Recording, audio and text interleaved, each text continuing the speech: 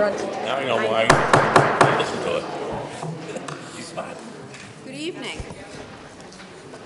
Thank you for coming out on this cold evening tonight to the Joint Town Council School Board Public Forum on Budgets.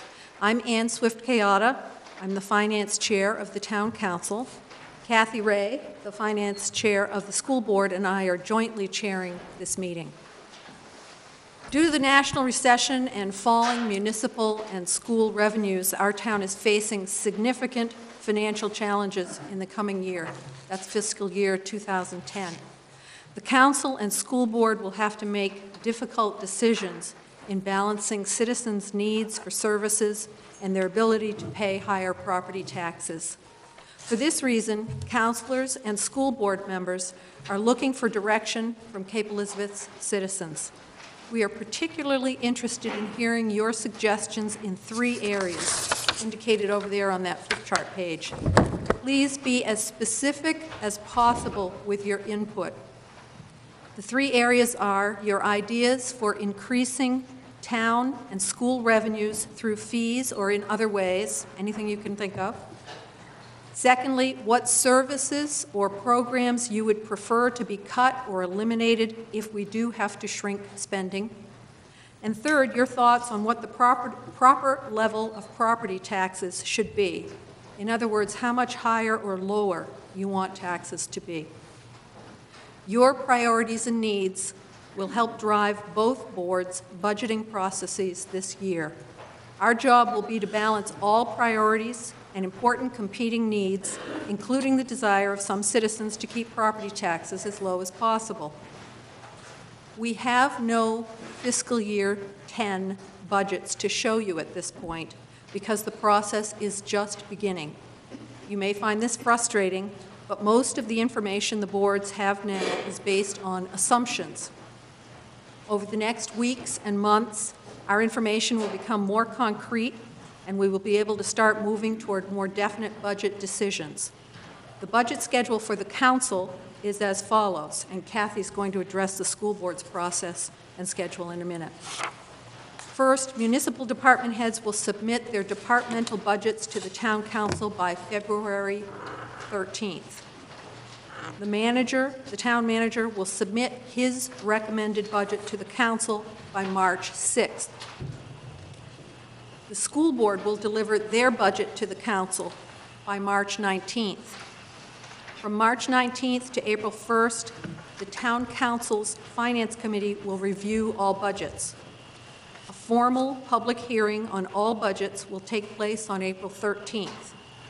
On April 30th, the town council will adopt final budgets for the municipality, our share of the county budget, and community services. It will also vote on a total school budget dollar number, to send to the citizens for public referendum. A citizen vote on the school budget will be held on May 12th. If approved, that will be the end of the process for this year. If not approved, the school board and town council will set another school budget total number, and citizens will vote again until a final school budget is approved. I must emphasize that neither the council nor the school board has received a manager's or superintendent's recommended budget yet. We are at the beginning of the process, and no numbers are final yet. That is why we're here tonight, to get your input at the beginning, not the end of the process, so we can build budgets that reflect citizen priorities. The 2 boards will be meeting a week from tonight in a joint workshop at Cape High School to work further on budget issues. We remain committed to work together for the best interests of our community. Now I'll turn it to Kathy Ray. Thank you. I'm going to just cover the school department's budget format, as I know that sometimes there's questions that have come up in the past. The format for the schools to set a budget each year is a multi-level process. It starts with the superintendent working with his staff to create a budget that becomes the superintendent's budget. That budget is then submitted to the school board for review. The school board makes changes to the budget and then votes on a final school board budget, accepting the final budget content and financial figures based on majority vote. Up until last year, that budget was then submitted to the town council, and they then voted to accept or deny by majority vote. The budget that was the one that moves forward, that is the budget that moves forward to the following year. Last year, there was an additional step based on legislation where the budget that went to the voters for approval. That is the process we will have in place again this year. As far as the 2009-2010 budget for the school system is concerned, the school board by majority vote has set a 2% increase in a spending target for the superintendent to shoot for in his first attempt at putting together a budget. It is very early in the process, and some assumptions made now may change as the town council and school board move forward. It's important not to assume that numbers floating out in the public are set in stone, because they are clearly not. It is very important that we take the time to listen to the thoughts of many and make decisions that are based on fact and not rumor. Thank you for coming this evening. And I might note that the people that are standing in the back, I know it's not popular, but there are quite a few seats in the front 2 rows. So if you dare to, please feel free to take a seat. Okay, a few housekeeping details before we get going. This is our chance, the two boards' chance, to listen to you and to hear what your priorities are. It is not a time for us to debate with the public or with each other or to make speeches. Other than Kathy's and my running the meeting, board members will not be addressing the public. Our role is to listen carefully to you. If you have a comment or suggestion, please come to the podium over there. It has a microphone so that all can hear, and please state your name and address. We ask that you be courteous in your remarks and that the audience please refrain from clapping and cheering or anything else like that. Such outbursts can be intimidating to people who have different viewpoints, and we do not want to chill public discourse. There are a lot of people here tonight, which is a good thing. So please try to keep your remarks succinct, 3 minutes or so. It helps us all save time if people line up at the podium so we don't have big gaps between speakers, because that chews up a lot of time. Lastly, while you're free to comment in any way on budgets, it would be most helpful if you could focus on, again, the 3 things over there: ideas for revenue enhancements, specific priorities for service or program cuts, and third, your thoughts on the appropriate level of local property taxes. I thank you for your willingness to share your views with us and for your interest in our community. And with that, we're going to open it up. So whoever wants to be brave and go first, come up to the podium, please.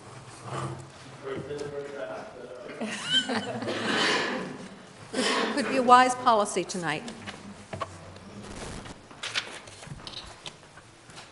Hi, my name is Bob Crippler. I live in Trundy Road, Cape Elizabeth, Shore Acres, and I've just written a very short thing for a ramble. Okay. I think that one of the goals should be minimizing pain.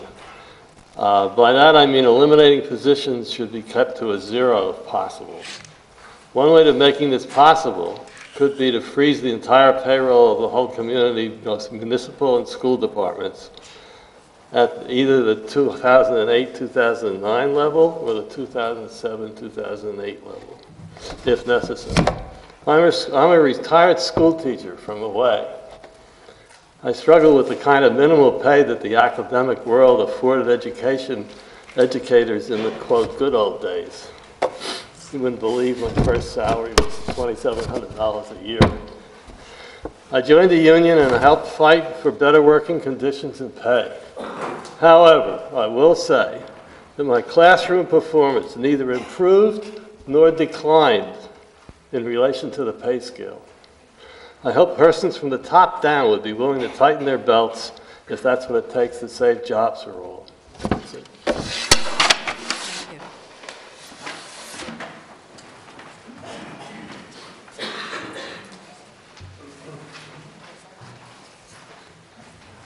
Okay, don't be shy. Just please come up. Yes, sir, do you have a question about the process? Do you want the speakers to address the issues in the order that you've indicated? or is it random? It does, you can, when people come up, they can address whatever budget issues they want in any order that they want, but we are particularly interested in those specific suggestions in those three areas. I'm sorry, go ahead, please. That's fine. My name is Mary Page. I live at 39 Forest Road in the Mountain View Park area. Basically, in my neighborhood, my neighborhood borders Shore Road. I'm also a teacher, and I have 3 children in the school system, so obviously I have a vested interest in the school system. However, my message is twofold. One, on increasing revenues. I've heard it said over and over again that the surveys show how much Cape residents really value open space and how they value public access lands. And I agree, I concur. I use a lot of lands, Robson Woods, all the open space. However, I feel that that does not preclude development, commercial development. I feel that we should have more commercial development, frankly, in Cape. I think that could bring tax dollars, tax revenue in. And I think if it's done correctly, it does not have to be this blight on the community. I think it could be in addition to the community. Residents could bike, walk, whatever, as opposed to drive to shops. Secondly, on property tax levels, a little very brief story I want to share. I sometimes trot, as my son says, along the areas, and I stop in to open homes in the area. And because I am on the boundary of Shore Road, I frequently stop into those open houses. And about 3 years ago, I stopped into one on Drew Road, which I was not aware at the time. One side of the street is South Portland, one side is Cape Elizabeth. And it was a lovely home, ocean views, beach right down the street, in my opinion, a very low price. And I was asking the real estate agent, why has this house not sold? It's been on the market some time. And she goes, well, it's location. And I'm thinking, location, beach access, beautiful. It's not on a busy street. And she goes, well, this side of the street, this house is on the South Portland side. This other side is Cape Elizabeth. If it had been on the Cape Elizabeth side, it would have sold right away for a higher price. And when I looked puzzled, she said, it's the schools. So as you think about what cuts to make, please keep in mind that whether or not you have children in the school system, all of our property values are held high because of the value of that school system and what it means to others. Thank you.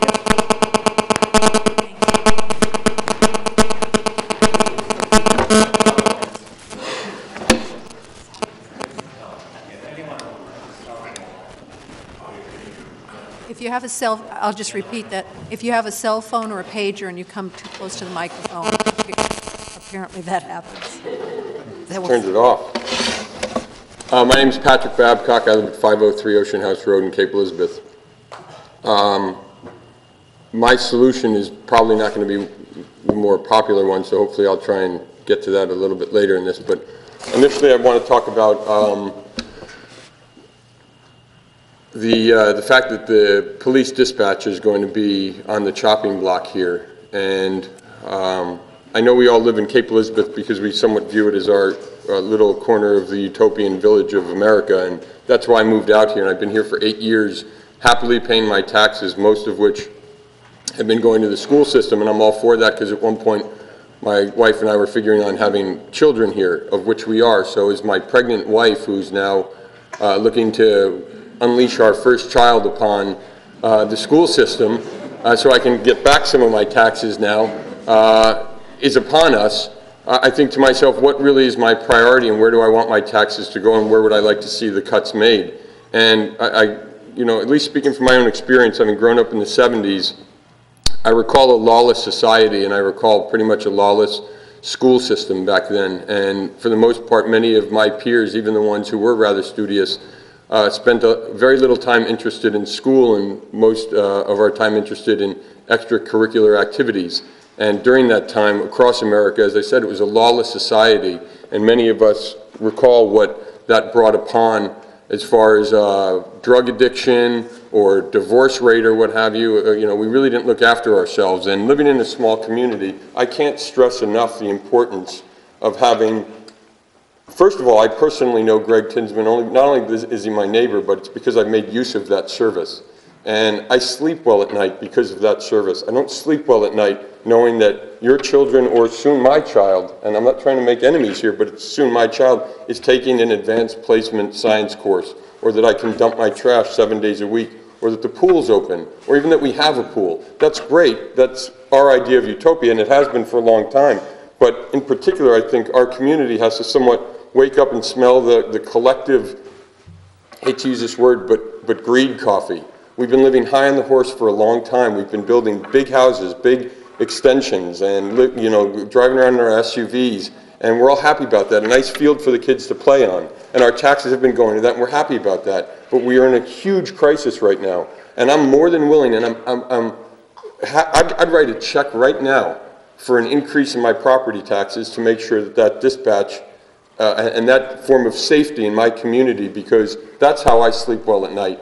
And that's how I'm hoping my child and my wife, when I'm out of town on business, to make the money to pay for these taxes, sleeps well at night knowing that she could call someone like Greg Tinsman at any time of the day or night, and he's going to respond because he knows where I live, what our needs are, and then a police cruiser shows up like that. If that's just a phone up there, we lose the utopian idea of safety and, well, public health. That's the other element of utopia.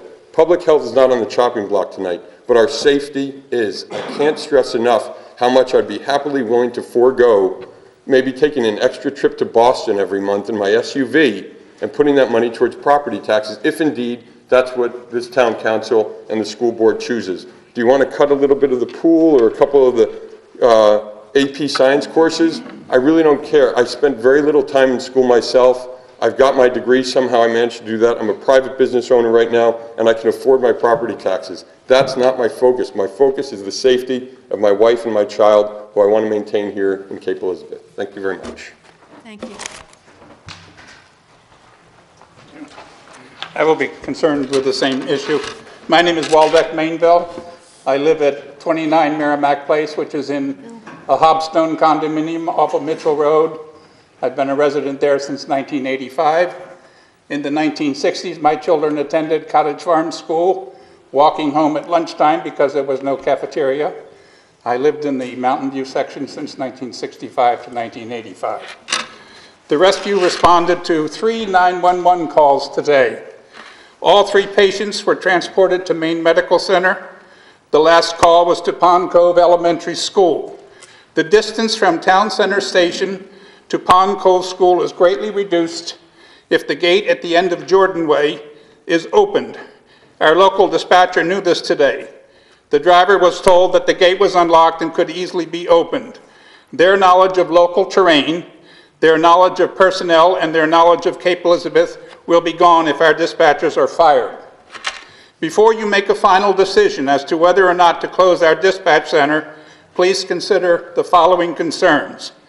How much will it save the town? This year, next year, 5 years from now? Has this been studied? Who in town studied it? How do you measure money spent for town emergencies versus money spent for non-emergencies, such as community and/or town-sponsored programs?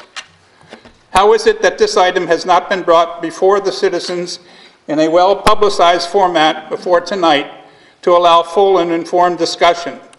Last Saturday, my wife and I went to the 66 units in Hobstone to talk to neighbors about this.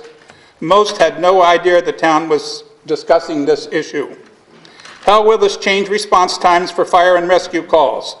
State statistics show that our present rescue response to 911 calls are among the quickest in the state, an incredible feat considering both the rescue and wet team are completely staffed by volunteers, a fact seldom realized by town citizens. Some portable radios used by fire, rescue, and wet team members cannot be used in certain parts of the town, such as Fort Williams Park or in the Two Lights area. Radio communication is essential since volunteers can be almost anywhere in town when a 911 call is toned out by the dispatchers. Will the use of these radios be compromised if dispatch moves to Windham, Gray, or Portland?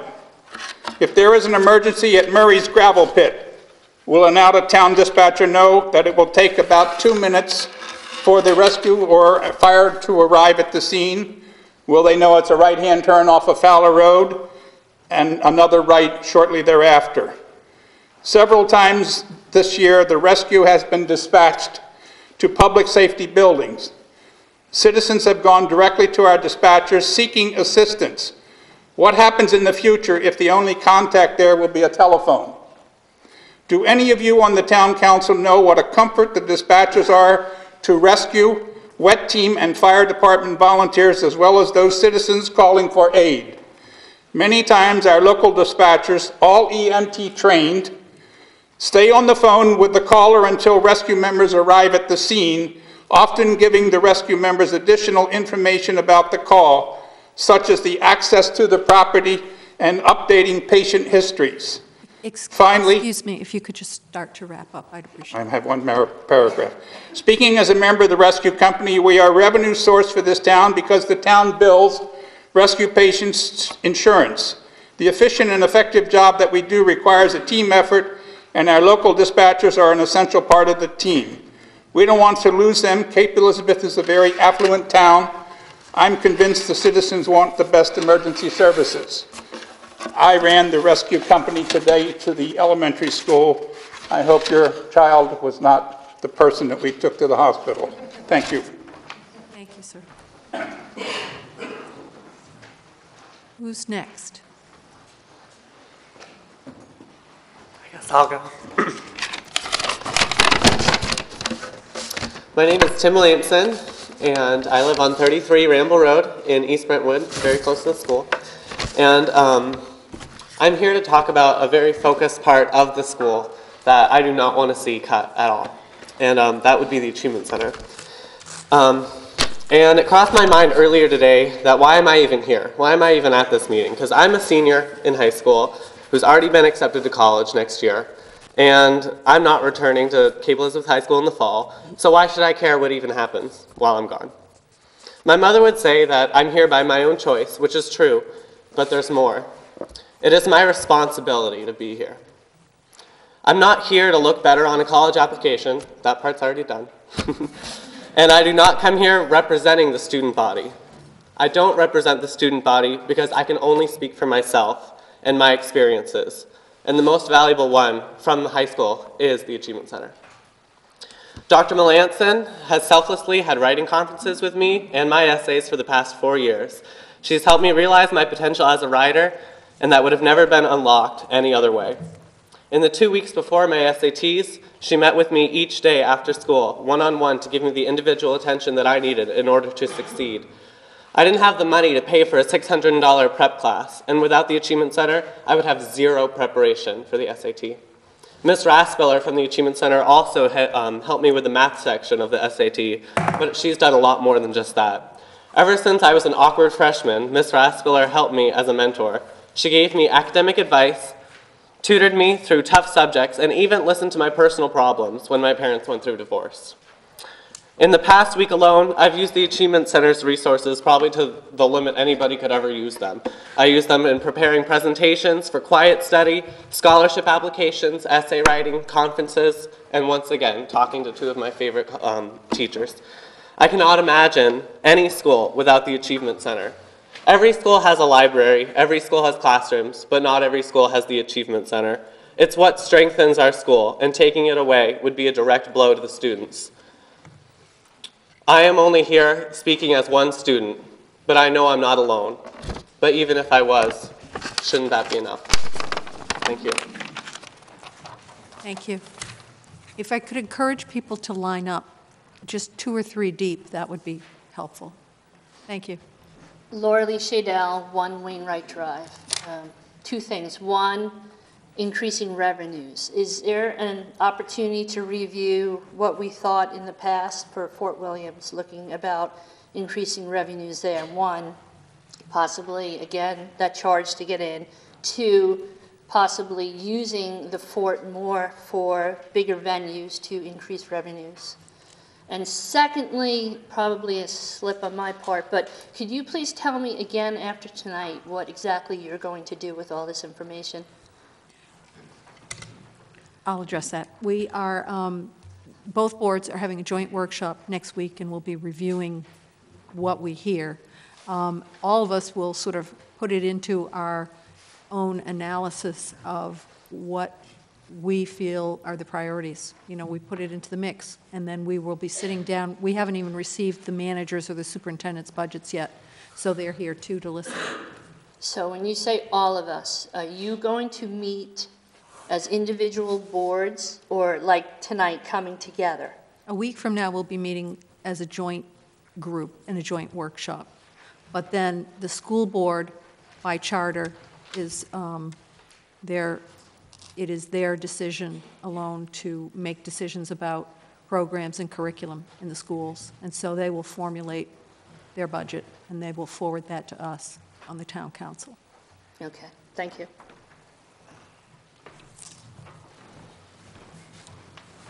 Barbara Schenkel, 32 Belfield Road. I'll be very brief. As we all know, times are very, very difficult right now. All of us use the town services. Fewer than half of us, I think it's about a third of the town, uses the school services. We all agree that the schools are very important. However, the schools had a 5.3% increase last year. Enrollment, to my understanding, has been going down since 2002. The municipal part of the government shouldn't have to absorb the greatest percentage of the reductions. I'm urging you, if the town is going to reduce by 2%, the school should reduce by 2%. We have to be fair because we all do use the municipal facilities. I don't have any answers in terms of what should be cut and how to raise money. I think there may be ways to look at utilities, to see if there isn't a better way to buy oil, to get electricity. I don't know what they are, but I think there are probably some experts in this town who do, about sharing costs and expenses so they don't, not to the detriment of the town. And I'd also like to say, which is going to be really unpopular, that there are some people in town who don't like when people don't support every single thing that the school district wants. It doesn't mean that some of us are against the schools. It just means that we'd like to be mindful of how much people are paying in their taxes at this really tough period of time. Thank you. Thank you. How you doing? My name is Paul Fenton, and I'm the detective with the police department here in Cape Elizabeth. 12 years ago, I started with the police department. I took an oath to protect the citizens of Cape Elizabeth, to look out for their best interest and safety, and I believe I'm doing so tonight by speaking to you about the possibility of cutting dispatch. I met with Manager McGovern just prior to the holidays, and he mentioned to me that he was considering cutting dispatch as one of the cuts. My initial feeling was I was almost hurt that they were going to cut staffing, especially since our dispatchers have all, through them we have over 100 years of dedication to the town. And I understand that there's tough economic times ahead, but to think that we're cutting people and not things was a little bit hurtful. These dispatchers have been dedicated, like I said, some of them for 30 plus years, coming in on holidays, nights, and to think that we're going to cut them was shocking to me at first. But then I started to think of the safety issues that went with it. I started to think of, this would mean that dispatch would be closed at night, and I started to think of all the times over the past 12 years that people have come to the station at night, whether it be people who were stalking victims, people who were being followed, medical emergencies. I remember one time there was a girl who was having an allergic reaction, needed an EpiPen, her throat was closing, she couldn't breathe. I started to think that the station almost is a beacon of hope for somebody, or a beacon of safety, where you can go and expect to have safety, and to think that they could show up and there would be no one there, but there would be a phone connected to someone 25 miles away. It sounded like something more of a horror movie. I then started to, I decided to contact some local agencies who have gone to dispatch that has been consolidated. And immediately I saw the differences. I was transferred numerous times, hung up on, sent back and forth, unable to be told when officers were working, when they were in. I was connected to the town hall, told that it was closed, took numerous phone calls. And I invite any of you to, if you just want to compare, call on a Sunday night and ask for Detective Fenton and see what type of response you get from our dispatchers. Then call county dispatch and ask for a Gorham officer and see how many answers you get. They're unable to give you any information. I'll take that same thing if there's a school emergency like a bombing or something of that sort, and try to think of how you would feel at that point if you're trying to get through and find out pertinent information about your child, but yet you're put on hold because a dispatcher is now in charge of 16 communities instead of one. who has no real firsthand knowledge of the community like we have here. I think more so in the times of emergency, you want people who know what they're talking about and know the areas. When I spoke with officers from other departments, they described to me being sent to the wrong area, being sent to the wrong calls, no accountability for the dispatchers because they don't work for the town. They work for somebody else. So now when they complain about how they were dispatched to the wrong area, they never know if their issues were addressed because they tell their boss, but the dispatchers have a different boss, so they never know if things will be corrected. I've heard of officers who said they went to a bank robbery, for example, and never found out there were shots fired until they got home to watch the news that night because the information was never relayed because it had to go through too many dispatchers. Numerous things I wanted to say tonight, but I'm trying to keep it short because I know there's a lot of people who want to speak. Overall, I just think there's a true safety issue, and I truly believe there will be a safety issue if we regionalize dispatch. And once again, I ask that we decide to find some things to cut, not people to cut. Thank you. Thank you, Detective.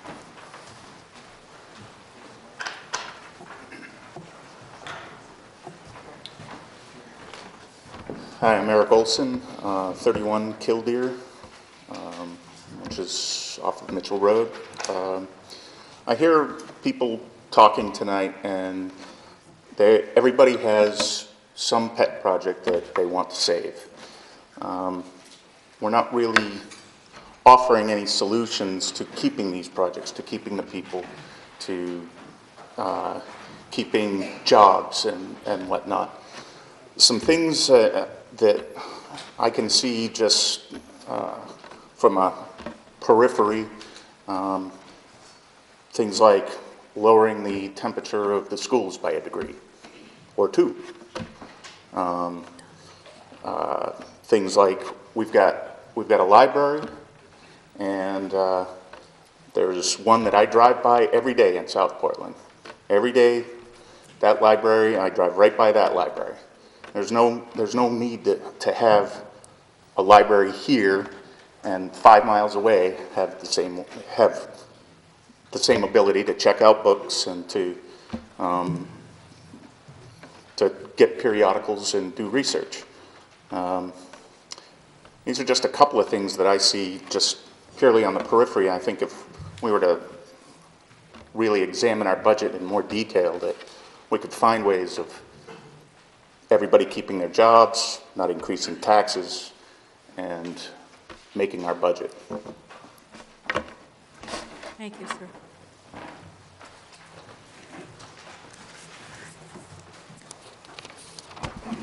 Good evening. My name is Brian Dennison. I live at 1169 Sawyer Road.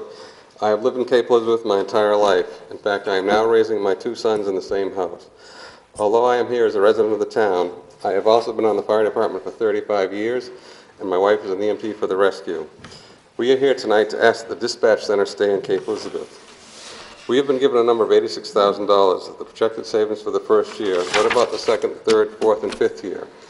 Once we make the move, we will have no control on the cost, and there's no going back. And I am sure the cost will increase. Cumberland County dispatchers are currently serving 18 towns. They have 5 to 6 dispatchers on duty depending on the time of day. One of the dispatchers is used solely for the Sheriff's Department. Again, we have 1 dispatcher solely for the town of Cape Elizabeth. The combined years of service for the current dispatchers are over 100 years. They know the roads, infrastructure, the areas of town known only by the residents, such as the Strip, Library Hill, Rands Hill, and all the different areas of Fort Williams, Crescent Beach, Grand Island, etc. I can go on. There was a rescue at Fort Williams at 4 a.m. It was a foggy night, and the caller did not know where he was within the park. The dispatcher, knowing Fort Williams, was able to direct emergency personnel and equipment. I have been on numerous rescue calls at the dispatch center. Someone is driven in with a medical emergency. Imagine their surprise when the sign says closed, please pick up the phone. I know the expenses need to be cut in order to keep real estate taxes down, which also means services will be reduced. Some areas I would like the councilors and town manager to review would be fitness center. After last year's attempts to sell a fitness center failed due to it not being profitable, it was determined to keep it open. Why are we putting thousands of dollars in a black hole? Community services. Although this is a valuable service to the residents, it needs to be more self-sufficient. We should not be supplementing this service. Reduced hours at the library and town hall. Has anybody looked at that?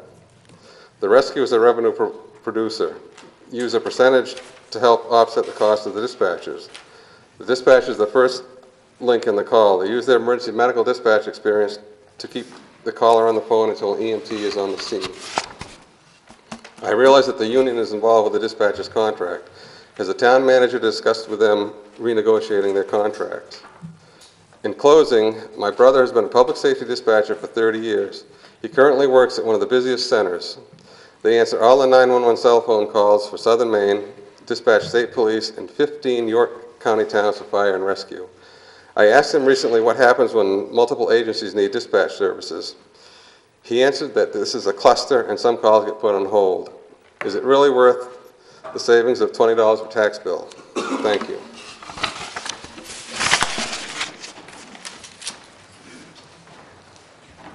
Good evening, folks. I'm Sam Sherry. I live on Campion Road. Unlike so many of the previous speakers, I've only lived in town since 1993. I'm here to talk briefly about the school budget and to draw on my experience living in other towns. I have family in a town in Connecticut. There are 146 municipalities in Connecticut, and that particular town has schools that are ranked 143rd out of the 146 municipalities. One of the principal characteristics of that town is that the school budget goes to vote 4 and 5 and 6 times over and over again. What I have to say about the budget is that I'm extremely excited to see the school board and to see the town council sitting here tonight working together. I don't have any pet project or pet peeve. I would simply ask that you all work together to formulate a budget which has the strongest chance of passing the first time. It might mean that an increase is less or a cut is more harsh than some might wish, but it's the surest way to keep the people who make our schools as strong as they are. Thank you all for the work you do. Thank you.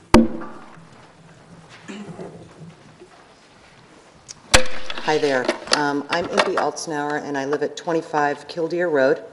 And I'd like to thank the council and the school board for providing an arena for the community to voice our concerns and ask some questions. A couple of specific questions that I have are, while you all are going through this laborious process, are you going to make available to the public specific lines that are currently of challenge in both the municipal and school budgets? I'm not sure I understood your question. The budgets, the detail in the budgets, are those going to be made public? Are they available for the town to review? Is it something that we are able to weigh in on as you guys are going through the process? All budget meetings, all budget workshops are open to the public. That doesn't mean that the public gets to come and weigh in their work sessions, but they are open to the public, and at least for the council, we put all the budget materials online, so they're available on the website. I was looking at the budget that is currently on the town website, and it's very vague, so it just wasn't clear, and I'm wondering if that detail lives someplace where we just need to Are you talking about the school or the town budget now? Both.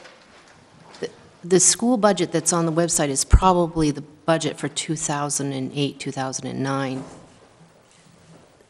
So that is last year, well, this current year's budget. Okay. And the town budget, I was having a hard time trying to find it today, so I'm just wondering if it lives out there in a place where... The budget information that's online at this point is fiscal year '09, which is the year that we're in right now. Yep. The fiscal year that we're in right now. Okay, great. But all the backup information, everything that the counselors and the school board members get with regard to budget, I think all of it is public documents, so there's a way to get it. I don't know if every single page is published, every little worksheet is online, but there's a way to get it if you want to. Okay, cool. Great, thanks. If you want more information on the school budget, you can contact the superintendent's office, and they can either direct you to where you can get it or provide it for you. Good, great. And then my second question of you all is, There's definitely some great opportunity in the town here to be able to relook at some ways to increase revenues. And I'm wondering whether or not the council and the board are open to creating another forum for brainstorming opportunity, or if it's something that we should just do privately to try to come up with some real creative ways where we're not looking at cutting some municipal services possibly, or getting rid of some of the fabulous education that we've got, but getting very creative on how we as a community can spearhead some revenue initiatives. If you want to provide those ideas now, we'd love to hear them. If there's something you want to flesh out more, you can send us an email, send us a letter, give us a call. I think what I'd be looking for really is an arena for people to get like a think tank together and really brainstorm some creative ways to, I mean, one of the things to just take another look at is generating revenue through Fort Williams. And that's a very clear thought. But there are a lot of people out there who've got some great ideas that I think if we could create some kind of a think tank to brainstorm, might be a viable option to some alternatives. So I'm wondering whether the town would be willing to create that kind of an arena to get these creative juices flowing.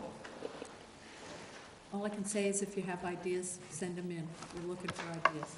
Great, okay, thanks.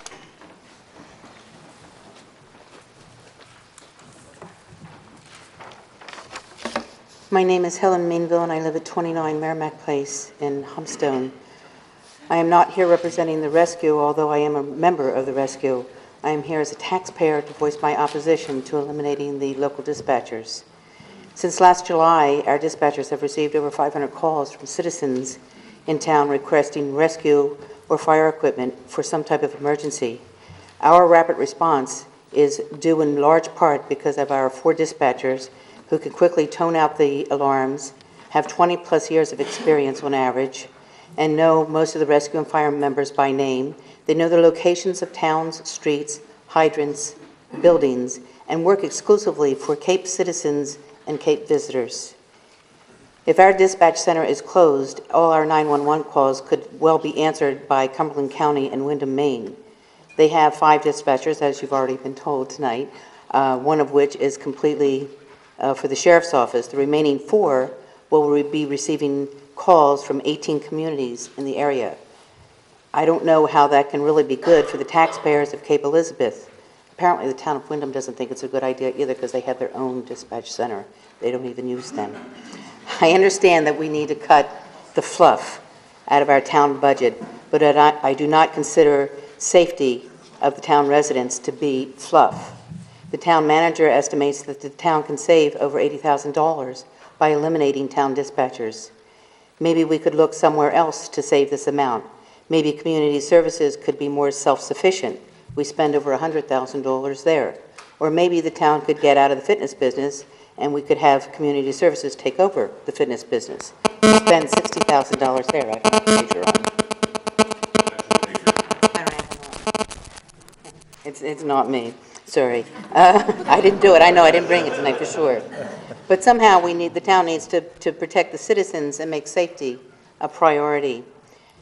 I appreciate the difficult position that the council is in, but I would please ask you to consider the state of concerns before making your final decision on this issue, and thank you for the opportunity to present these concerns. I do not believe that the taxpayers in this town are even aware of the services that they may be losing.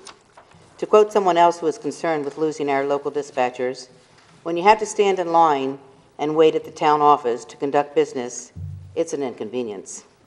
When you have to wait in line at the transfer station to empty your trash, it's an inconvenience.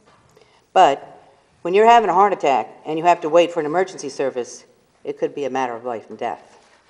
Thank you very much. Thank you. My name is Richard Dunham. I'm from 30 Ocean View Road. I'm here mainly because I'm a parent of a young child in the school system, so that's first and foremost in my mind. And at the same time, I'm here to say that I think in today's time and market, we have no choice. It would be irresponsible to do anything else than a 0% tax increase. And I think both can be done. Now, that's a huge challenge I'm throwing at you, and thank you very much for your public service, but you've got to lead the way in it especially this year. I love what you're doing today with this collaborative effort, but if you don't have the resolve, so the step one to doing this is we got to resolve to do it. We got to resolve to say, yes, we can have a 0% tax increase and we can have great schools. We can't do it through examples as letters to the state talking about subsidies. Yeah, that won't get it done. Debates and votes on transferring funds from one section of town money to the other won't get it done. Everything's got to be on the table. Everything from the past, from Fort Williams to Chewonki to anything at all under the sun has got to be on the table as open for respectful dialogue.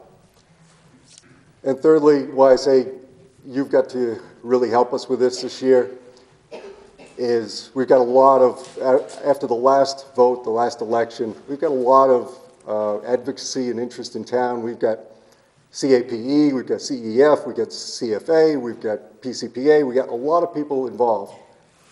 I've never met anyone in town that doesn't say we want great schools for our kids. So we've got a common thread there, but we think we're at odds sometimes. So please, from your podium, from your vantage point, lead us together in how we can do it all. To take a phrase from the current administration, yes, we can have great schools, and we can do it without a tax increase. So thanks for this collaborative effort and your service. Thank you. Thank you.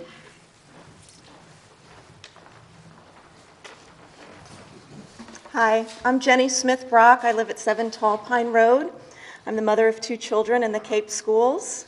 I would like to propose an idea that can save the town a great deal of money and greatly increase the percentage of children who become truly proficient readers. There's a method of teaching reading that has the somewhat unfortunate title of synthetic phonics. Phonics is learning the relationship between printed letters and sounds in the spoken language. Synthetic means to blend or synthesize those sounds from left to right as one learns to read words, then sentences, then paragraphs, then books. A particularly inexpensive and effective form of synthetic phonics has been developed by different teachers in England. It has spread by word of mouth from teacher to teacher and school to school. The method has become standard in England as of 1 year ago. It is used in much of Scotland, again, from, in that case, I'd say from county to county. It spread a little bit to Canada, and it's just begun to sprout in pockets in the United States. A little bit in Illinois, a little bit in Wisconsin, Iowa, and one school so far, I think, in Arizona. I'll get to that in a minute. It has been the subject of serious research, showing that it practically eradicates reading difficulties in even the most impoverished areas. But one may wonder, would it be effective with children like ours here in Cape Elizabeth? How much does it cost? Did the children who come into school with very good literacy backgrounds get bored? Well, last Friday I spoke with a kindergarten teacher at the Tesseract School, an independent school of primarily upper middle class children in Phoenix. She told me repeatedly in the conversation, we are totally blown away by what our kindergarten children are doing since we started synthetic phonics this past September. She had been teaching for 15 years and nothing has come close. By January, all 28 kindergartners are reading and writing. All are reading non-predictable books. They started surpassing the first graders at the school, where they had felt they'd been doing a good job up until now. So the school has quickly implemented synthetic phonics into the first grade curriculum just recently. In December, the school called in professors from Arizona State to see the amazing results. And it has only cost the school $350 per classroom. The teacher clarified, however, that they could have done it practically for free with Letters and Sounds, a program which is available online. It's been made free by the English government. And there are other free resources available. Synthetic phonics teaches the alphabetic code. It's different from phonics that most of us know in America because it's much faster, and it starts synthesizing again the letters within the first 2 weeks of school. 5 to 6 sounds are introduced per week, along with the skill of blending those sounds. Excuse me, Jenny, could you wrap it up just a hair? Yes. Word reading such as sat, pin, tin, sit, nip begins by the end of the 2nd week of instruction. By the end of 9 weeks, the students have learned how to read, blend, and write the most common spelling for all 43 sounds in the English language. Boys learn as well as girls. There's been a 7-year longitudinal study, very well done, in Scotland, which showed that boys learned as well as girls and were as motivated to read. This is not the case with other methods of reading. I just saw this mentioned in passing in a section in a book that just came out. It's on the library. It's called The Trouble with Boys. There's a section in there about synthetic phonics, 2008. The need for remedial help has been dramatically reduced in schools which fully implement synthetic phonics. Thus, there's a huge cost savings. It works with all ages, preschool to adult, and in large groups as well as small. It need not be done one-to-one. Word reading abilities of children initially taught with synthetic phonics. 7 years later, they were found to be 3.5 years ahead of their peers in word reading. Jenny, I'm sorry, I'm going to have to ask you to wrap it up. There's quite a few people.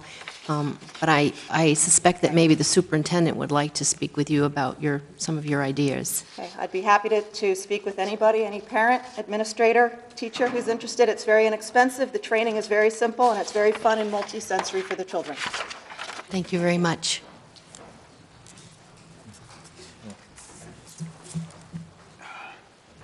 My name is Robert Barton. I live at 8 Woods Knoll Drive. And I understand that we're in tough times, and indeed there's going to need to be a lot of cuts, and I'm certainly hoping that somehow the cuts can be done effectively so that we can stay on top of things. One of the cuts, though, that's been talked about, I'm very concerned about, and I was glad to see so many people also concerned tonight, and that's the cut of the dispatchers. I wanted to just share with you quickly 2 experiences that we had personally. In the recent ice storm, we had a power line that was down right across our Woods Knoll Drive, road going into the house. And there was 3 homes in there, and we had amazing help from the dispatch service. They were in touch with Central Maine Power, New England Telephone, when they thought it was a telephone situation, in town with local fire department, and just all kinds of things. And they just absolutely were amazing. And it was during the time when there wasn't enough people to go around to respond to all the concerns that all the people had. But they really were very effective, and the Nova Scotia team, I think, finally pulled in and got the wire taken care of. That was one. Another one that was very interesting is we go south typically in the winter for a little while, and 2 winters ago we left, and I did my typical down to the dispatch station to tell them when we're going, when roughly we may be back. And the dispatchers are always so thorough, and they asked, well, how can we reach you? And I said, well, there's a phone number at the place we're staying. Well, do you have a cell phone too? And they just grill you and get all of this information. Well, it was very fortunate that they did that, because that year, one of the policemen on patrol, checking the house and going around it, was by the back door, and they heard an alarm going off. And what had happened was the boiler, the burner wasn't working. The low temperature alarm was going off, and it was going to go into Cunningham Security, but they didn't get the signal because we had suspended our cable, Roadrunner, and all that stuff with Time Warner, which included our digital telephone. And so the alarm was going off, but it couldn't go to Cunningham Security, and the house was getting cold. They reached me quickly. I forget which number it was, but they called me. I called a neighbor who checks on the house weekly, and they went by, and sure enough, the burner wasn't working. And we had minor freeze up. We had about $6,000 of damage. But if it hadn't been caught by that patrolman and by the dispatcher asking for all the personal information, and just that, it was a terrific thing. And I just think it's going to be very hard to measure the value that's lost if we don't have those local dispatchers. They do a terrific job. Thank you. Evening, my name is Patrick Cotter. I've been on the fire department here in Cape Elizabeth since 1995 at Engine One Company. That's the cookie jar station all the way at the end of Shore Road. And also I was on the rescue for 4.5 years. Full disclosure, I'm Peter Cotter's son. I was on the school board. I'm here tonight also for the dispatchers. We have the very best dispatchers in the state, hands down. I've talked to some people, firefighters love to talk to each other. Talked to some other firefighters who have county dispatch in their town. The most common problem that they have is when they call on the radio, the dispatcher comes back and goes, "What town are you calling from?" That could be a very large problem. I'd also like to point out that the vast majority of the towns that are represented by county dispatch have full-time EMS. That means they have someone sitting at the station, either per diem or have full-time paramedics or rescue people. We don't. Today was a very perfect example. We needed a paramedic. Just from the sound of the call, our dispatcher called South Portland because we did not have one in town. It happened to be for someone at the school that paramedic proved to be overly helpful to that little girl. If we cut dispatch, it's really going to impede on the firefighter's safety and the EMS safety. I can guarantee you county dispatch isn't going to keep as good a track of where we are. If I'm coming at 3 o'clock in the morning, going down to Broad Cove, coming all the way down Shore Road, if the dispatcher doesn't hear me, eventually go off on the scene, he's going to start calling engine 1 or engine 4, depending what truck I'm on. If I don't answer, and sometimes you're all alone, he's going to send someone back. God knows, could roll over a truck, whatever. That type of stuff is not going to be done by county dispatch. County dispatchers often get overwhelmed. It was a perfect example with these ice storm. They brought in a lot of extra people. They had wait times on their 911 calls.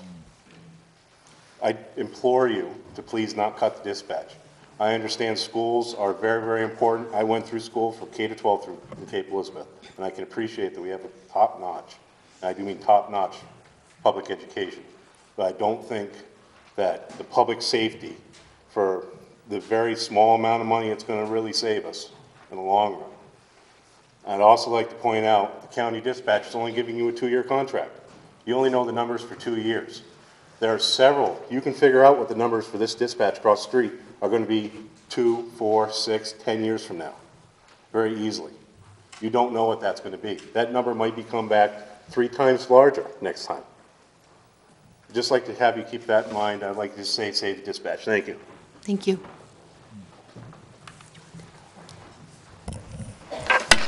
Hi, my name is Jessica Sullivan, and I live at 38 Cranbrook Drive. I appreciate, first of all, the hours you're all spending wrangling over all this, and it's great that you're all here together. You know, as you all know, we're in a national crisis with financial issues. People are losing jobs, they're losing pay, retirement savings. It's pretty rough. And I would urge you all to do whatever you can to not increase our property taxes.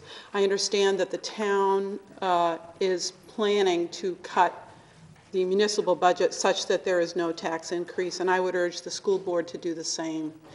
We have fine schools. My children attended schools here, but you know, we've got to look at everything. Everything has to be on the table.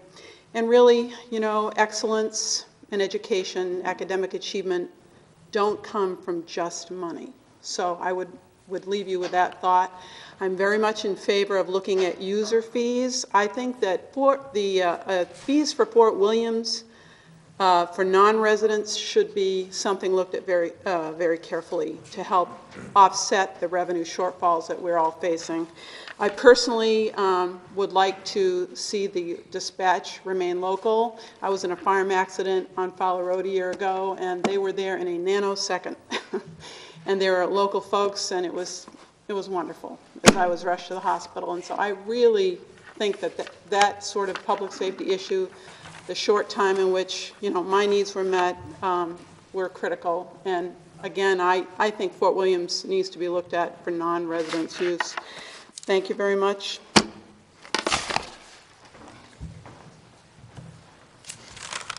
Good evening. My name is Will Dennison. I live at 1169 Sawyer Road. I'm a senior at Cape Elizabeth High School. I'd like to talk to you about a few things, a few anecdotal stories about my life in Cape, and I'd also like to give you a suggestion on revenues. I'll begin with revenues. Obviously, the normal solutions for revenues simply aren't going to happen in a recession-ridden economy. The normal happy idea is that we say, let's encourage commercial businesses. That's not going to happen in this economy. There's no way. You can't encourage real estate development. You're not going to encourage businesses to come to town. They can't get money from their banks. But we do have a resource in this town that we should be exploiting. That's Fort Williams. Now, with all credit is due, I got this idea from Mr. Walsh when he came in and visited my AP government class. We have tour buses that come in to visit our fort and their passengers are paying the tour bus company. We have businesses that are making a buck after coming to visit our town. This is a resource that we can easily exploit. I've also been connected with two services in this town. First, the schools. We all know that the schools are outstanding. I'd like to see them that way. In December, I was granted admission at Davidson College, which is a selective liberal arts college in North Carolina.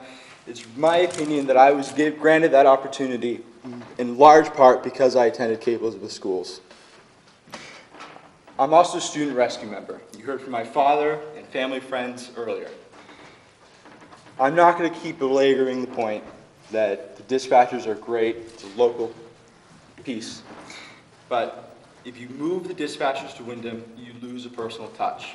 When I hear my father call a dispatch at the hospital, and the dispatcher answers, "Go ahead, Brian," or when my mom calls dispatch and he says, "Go ahead, Marianne," that is something that you are going to lose if you move the dispatchers to Wyndham. Is it really worth the $86,000 to move our dispatchers? I think not. But we all have to balance. But I would encourage the town council and school board to remain prudent through this process. Thank you. Thanks. My name is Mark Zukowski. I live at 29 Ocean View Road in Mountain View Park, and am not a lifelong resident here. I've only lived here for 10 years. I'd first like to start by thanking the groups for coming together, and most importantly for having a civil discussion.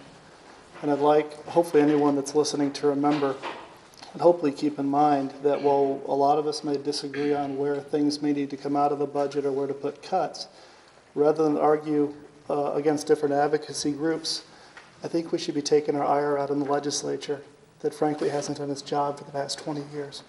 They've underfunded our town, and they've underfunded our schools. And I think we need to keep that in mind and not argue with each other. I agree with a lot of the comments here made tonight, specifically with keeping the dispatch. I'm in healthcare.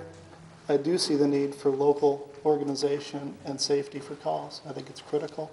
And I think in a small community like ours with limited access to cell phone reception and a lot of small, unmarked, narrow roads in very intricate neighborhoods that are hard to access, that's critical. I'm also here to advocate for our schools. I moved here for our school system. It's why I didn't live in South Portland. It's why I didn't choose Scarborough or Gorham. They're fine, but I came here so my kids could have a good public education like I did where I grew up.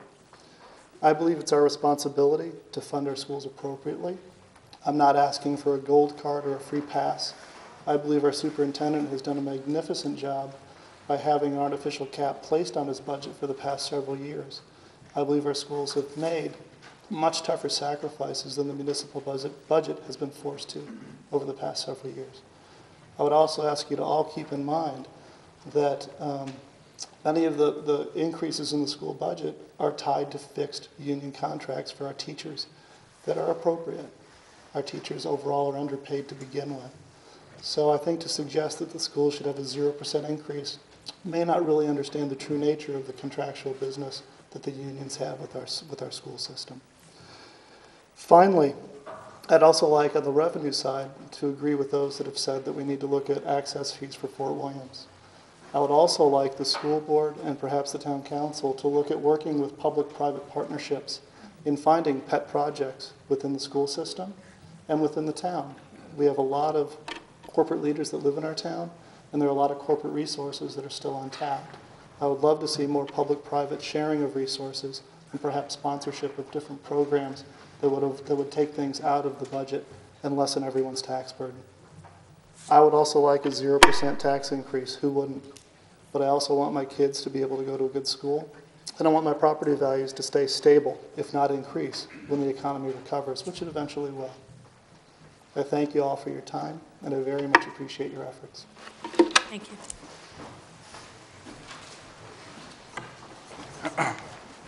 My name is Mark Dorval. I live at 6 Farm Hill Road. I have my oldest child who is in kindergarten, utilizes the school system and also the extended care at Community Services, which provide great services. Tonight we've heard a lot about our dispatchers dispatching emergencies. They also help oversee programs. One of the programs they oversee is the Great Starts program, which allows senior citizens living alone and people with disabilities in our community to call in between the hours of 8 a.m. and 10 a.m. If they don't call, the dispatcher calls the house to make sure everything is okay. This past Tuesday, the dispatcher didn't get a call. He called the house, got a busy signal, tried again, got another busy signal. He sent the police down to the house, and there was our senior citizen laying on the floor, unable to get to the phone. They were able to get into the house. They were able to have rescue transport. I mean, this is, more than dispatching an emergency. This dispatcher was able to oversee this program. And when I ask, what about if we do go to county? What's going to happen with this program? What's going to happen to this service that we provide the senior citizens in this community, the people in our community living with disabilities?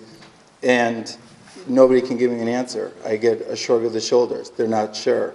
So I think that's important, and I think that if we do go to county or anywhere else, I think the quality of service will suffer. Thank you.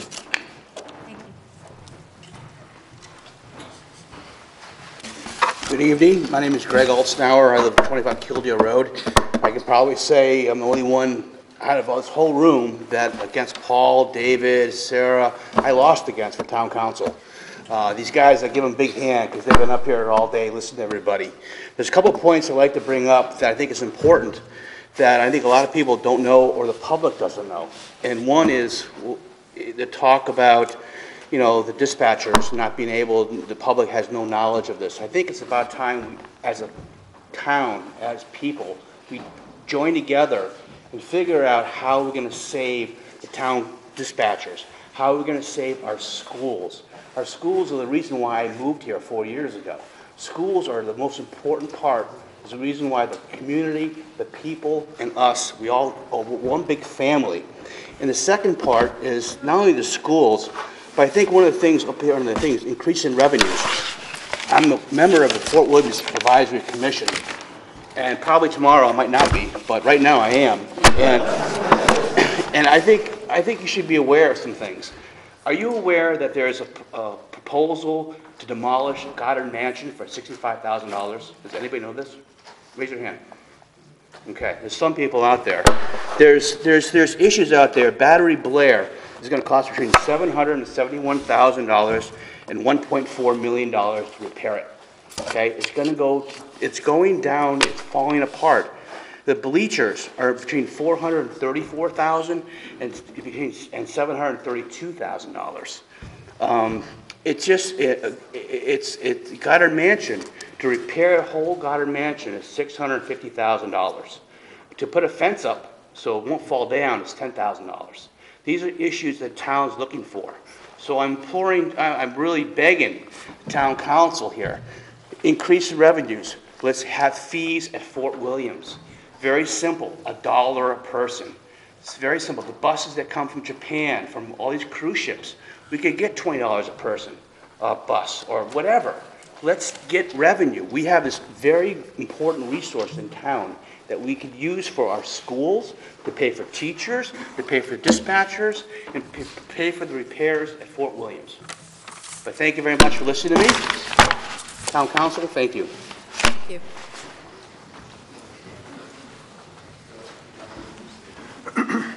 Fred Prince, 2 Rocky Hill Road. 2 points. One, if you look at the municipal budgetary process, there's something to make your blood boil. What do? We need some money, so let's cut out the most popular thing. Why do you do that? You get a room full of people saying they'll pay more taxes to keep that more popular thing. Now, you're all homeowners. If you have 2 kids, a wife and a husband, and all of a sudden you lose your job, you don't shoot one of the kids to make the budget. You cut down on other areas. What areas? I've been here since 1967. We did not have a spring cleanup. We did not have a fall cleanup. We had Joe Valachi. A lot of you new people don't know Joe Velacci. He drove a great big truck, and you put in the back of his truck, and you paid him for his services. This town is out of money. We have a big debate on should we put a sidewalk down Shore Road. You've got to be kidding me. It's a very dangerous road. How many people have died? Never heard that number. They're going to put a stoplight out here. Very dangerous. $30,000 a year. That's one person on the people you're trying to save. How many people have had accidents out there? We don't get that number. Come on, you got to think. The point which I have is, on all three of those points, there's another thing which makes my blood boil, both as a businessman and as a taxpayer. The state loves to pass unfunded mandates. And I think it's about time this town got together with other towns and said, that's it. If you don't think it's important enough to have money coming to pay for this mandate, we're not doing it. And you can take your rules, well, you know what I'm going to say. Thank you for your time.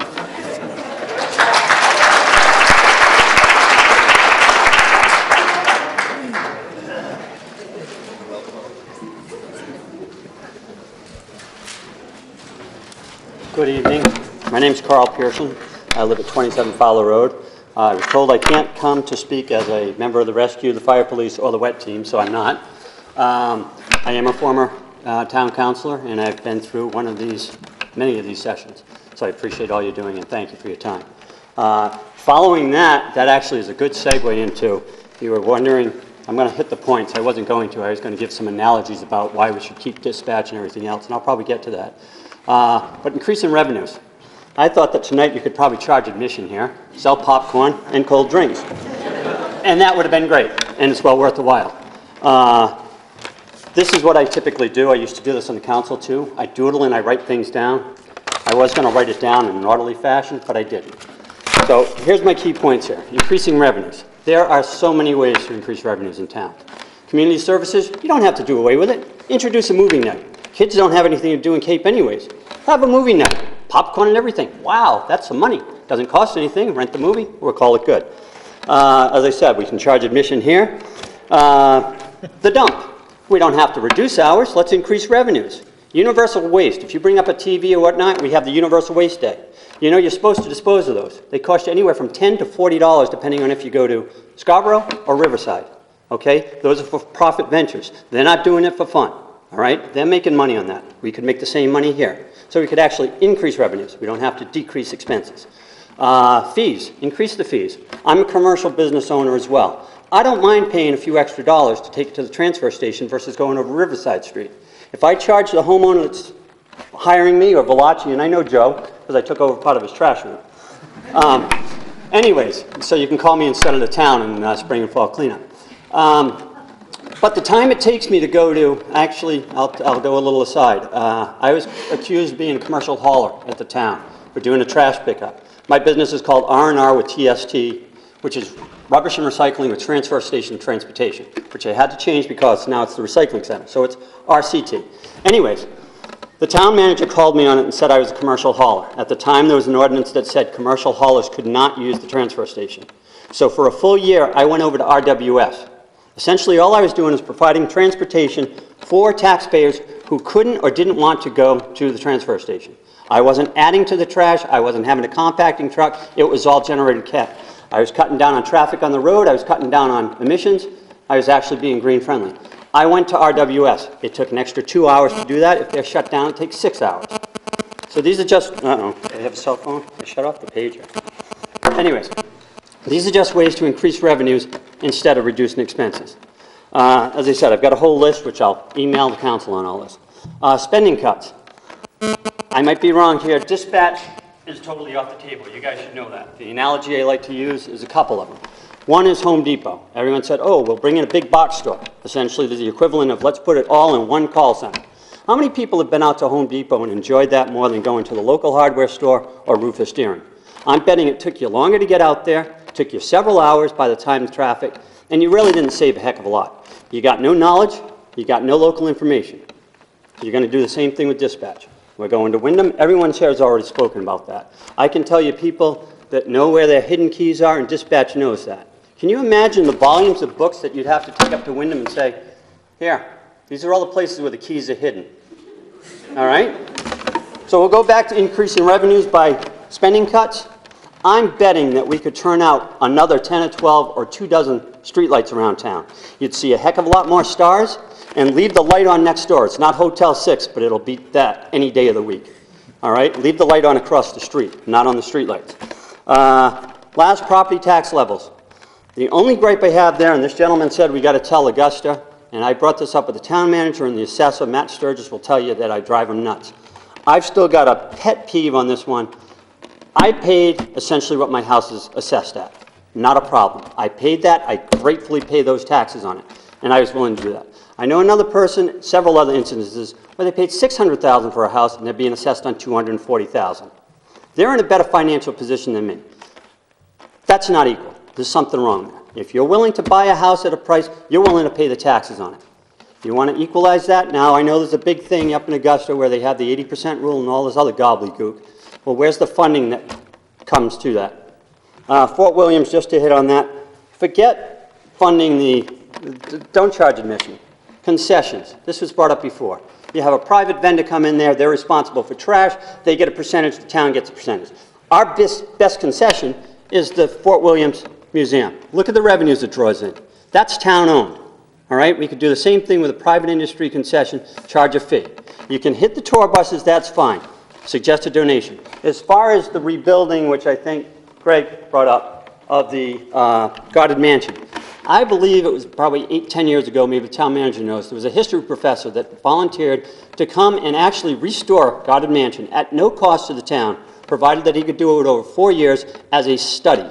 And he would stabilize that mansion and rebuild it at his cost because he thought it was historically significant. No cost to the town. The reason it didn't, liability. And he was even willing to bound it. So there's a lot of different things here, as I said. I'm going to share these. I'm going to stop with the gobbledygook. I thank you all for your time, and thank you for coming. Thank you, Carl. Oh, cell phone. Where is it? Window. I'd like to just grab 15 more seconds if I can. It's something that I forgot. No one was behind me. There's no one waiting to There's speak? no one waiting. He told me that you just told me I should go, right? Yeah, but I didn't say take all night. No, 15 seconds. 15 seconds.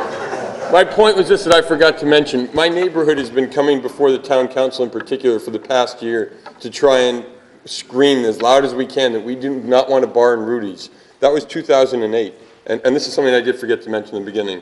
And I can't wait till I get his age when I can do that, and I'm not there yet, but geez, I cannot wait to do that, because this is how blown away I am by 2008, you're talking about putting in a bar, and now 2009, you're taking away potentially dispatch. What message are you sending to my neighborhood? Do we now have to police ourselves in 2010? I don't get where this town council is going with a group of community people in my neighborhood who have been crying very loud about helping us with that, and this is what we're getting. So I just thank you for the extended time. I forgot to mention that before. Thank you. And I would ask that before anybody else speaks twice, we make sure everybody gets their first chance through. So go ahead, please. My name is Harold Pacious. I live at 882 Shore Road, Cape Elizabeth.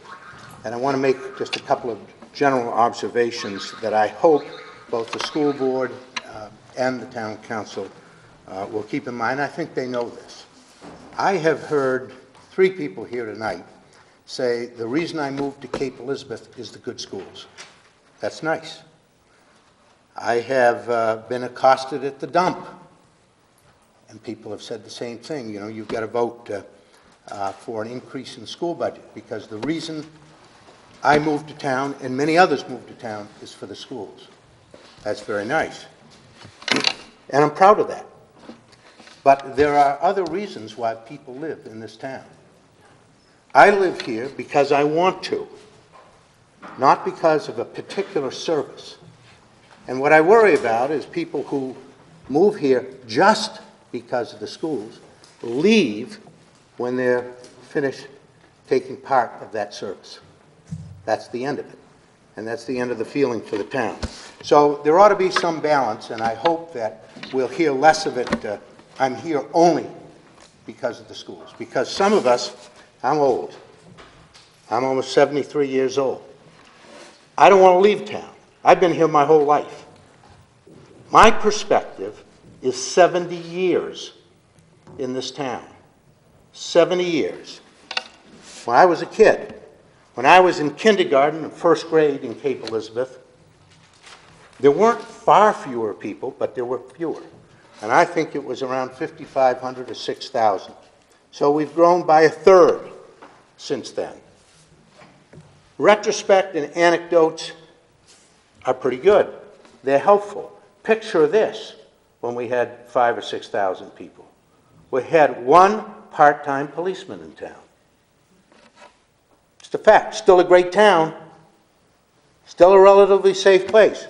We have a great superintendent here. We had one superintendent and one school administration for Scarborough and Cape Elizabeth. We shared it. We live in an area in Cumberland County where there are 15 towns within 12 miles. If you go out west, it didn't happen that way. We didn't have those New England style settlements out west. So you had larger boundaries for municipalities. And if we were out west, we'd have 220,000 people in our community. And some of them are pretty good communities. And some of them have neighborhoods like Cape Elizabeth. So I'm all for consolidation, frankly, and I never have understood this fear factor of why people are against consolidation. It's fear. And I happen to have been in politics, and I've had it up to here with fear. So a retrospective is important to understand what it was like, and it was a great town. I was 6 years on the Cape Elizabeth School Board. Rarely did we have a school board meeting when people didn't come by, as they should, advocating for something they were interested in. That's what democracy is all about, advocacy. So I applaud all of the people, even the ones that I disagree with, for advocating what they're interested in. But it's your job to sort through this and say, well, they're all for something, but, and they're all against something. Don't cut what I'm interested in. Keep what I like and cut what the other guy likes. So that's what happens in these sessions, and that's what happens in democracy. So I hope that you keep the broad picture in mind. Advocacy is important. But people I hear are advocating for countervailing things. And keep in mind, and I know you will, that we had a great town before most of us were here. It was a great place to live. I'm looking at Jim Rowe. He was brought up in this town. Great place to live, and it was different. Thank you very much. Thank you.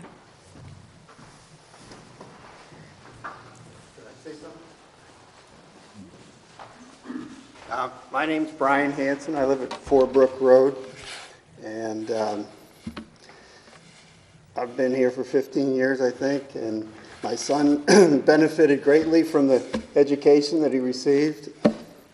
And what I have observed that is of concern to me is, and it goes back to a superintendent or two ago who never bought any property here in town, and had his children in the school, and then moved out of town, and the kids came to Cape Elizabeth for a while, and so we as taxpayers are paying for their schooling when probably the highest paid official in the town isn't paying any taxes in the town. And I think I'd like to segue that to moving forward, from here forward, I would be opposed to teachers being allowed to, who don't live in town, bring their children to school. I don't think that's fair to the taxpayers. And that's, I think, could be a savings of a certain amount. Thank you very much. Thank you.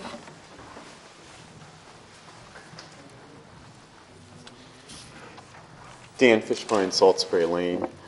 I first wanted to sort of react to a couple of the things that were said. I've been kind of struck by some of the comments that imply that the schools are, quote, only for the people who use them, or that, you know, even some of the comments we just heard that somehow the town belongs more to people who've lived here longer than others. I think the town and the schools belong to all of us equally, and they're a shared responsibility. Most people who don't have kids in the schools today had kids in the schools in the past, and at that time the community paid for their kids to go to school. I think we also have there's something in the Constitution that says that a free public education is an obligation, and you know, I think we need to remember that we have a community responsibility towards educating our children. This is not a matter of, you know, just the parents being responsible for paying for public education. So I want to talk about revenues and fees. I found myself on Monday at Staples buying 2 boxes of pencils and a stapler for my son's teachers, because they had put out a wish list saying these were items that they needed that the school was no longer providing for them. So it's hard to imagine a situation where we say we have such richly funded schools where we're buying pencils for the classroom. Last year, my son's class, the parents wanted to give the teacher a gift certificate, and the students convinced the parents that what she really needed was a chair, because the chair she sat in was falling apart. So you now have parents buying furniture, pencils, and staplers. I think we really need to think about, you know, where we're going when that's the situation. Also, I think most of you know, and I think we ought to do a study on this, the average parent is spending several $100s a year in fees for sports, for after-school activities, for materials, not to mention hundreds of thousands of dollars a year that are being given by parents in donations to the various organizations that support our schools. So we're getting fairly close, quite frankly, to a constitutional issue where we're no longer funding the schools as a community, but we're asking parents to pay for public education. So one thing I would be in favor of is spreading the fees more equally. Let's increase revenues. I absolutely agree with that, but let's have fees that apply to everyone in town, not just to parents. Let's make sure that adult community services programs are fully funded. Let's charge fees for Fort Williams. I think there's all sorts of interesting ideas to brainstorm around revenue that we could get from Fort Williams, even licensing the use of Fort Williams and Portland Headlight in advertising. I wouldn't even be opposed to thinking about selling the naming rights to Fort Williams for somebody to use in advertising. We could charge for trash at the transfer station. We certainly should charge for heavy item pickup. These are services, just like the services parents are being asked to pay for, that all citizens could share in. As my final comments would be on spending cuts. What do you do when times are tough? And times certainly are very tough right now, and I don't envy you the responsibility you have. What you do is you preserve the most valuable assets that you have. You don't add new things. Now, certainly not the time for new capital expenditures. It would be great to have a bike path, new intersection, all sorts of things, but now's not the time to do that. What you do is you hunker down and you protect what you have. So you look at what are your most valuable assets. Public safety, the parks that we have certainly are a huge asset, and our high-quality schools. We should maintain the services they have. We certainly shouldn't add new things at this time, but we should absolutely provide a budget that enables the schools to continue to provide what they're providing today. Thank you.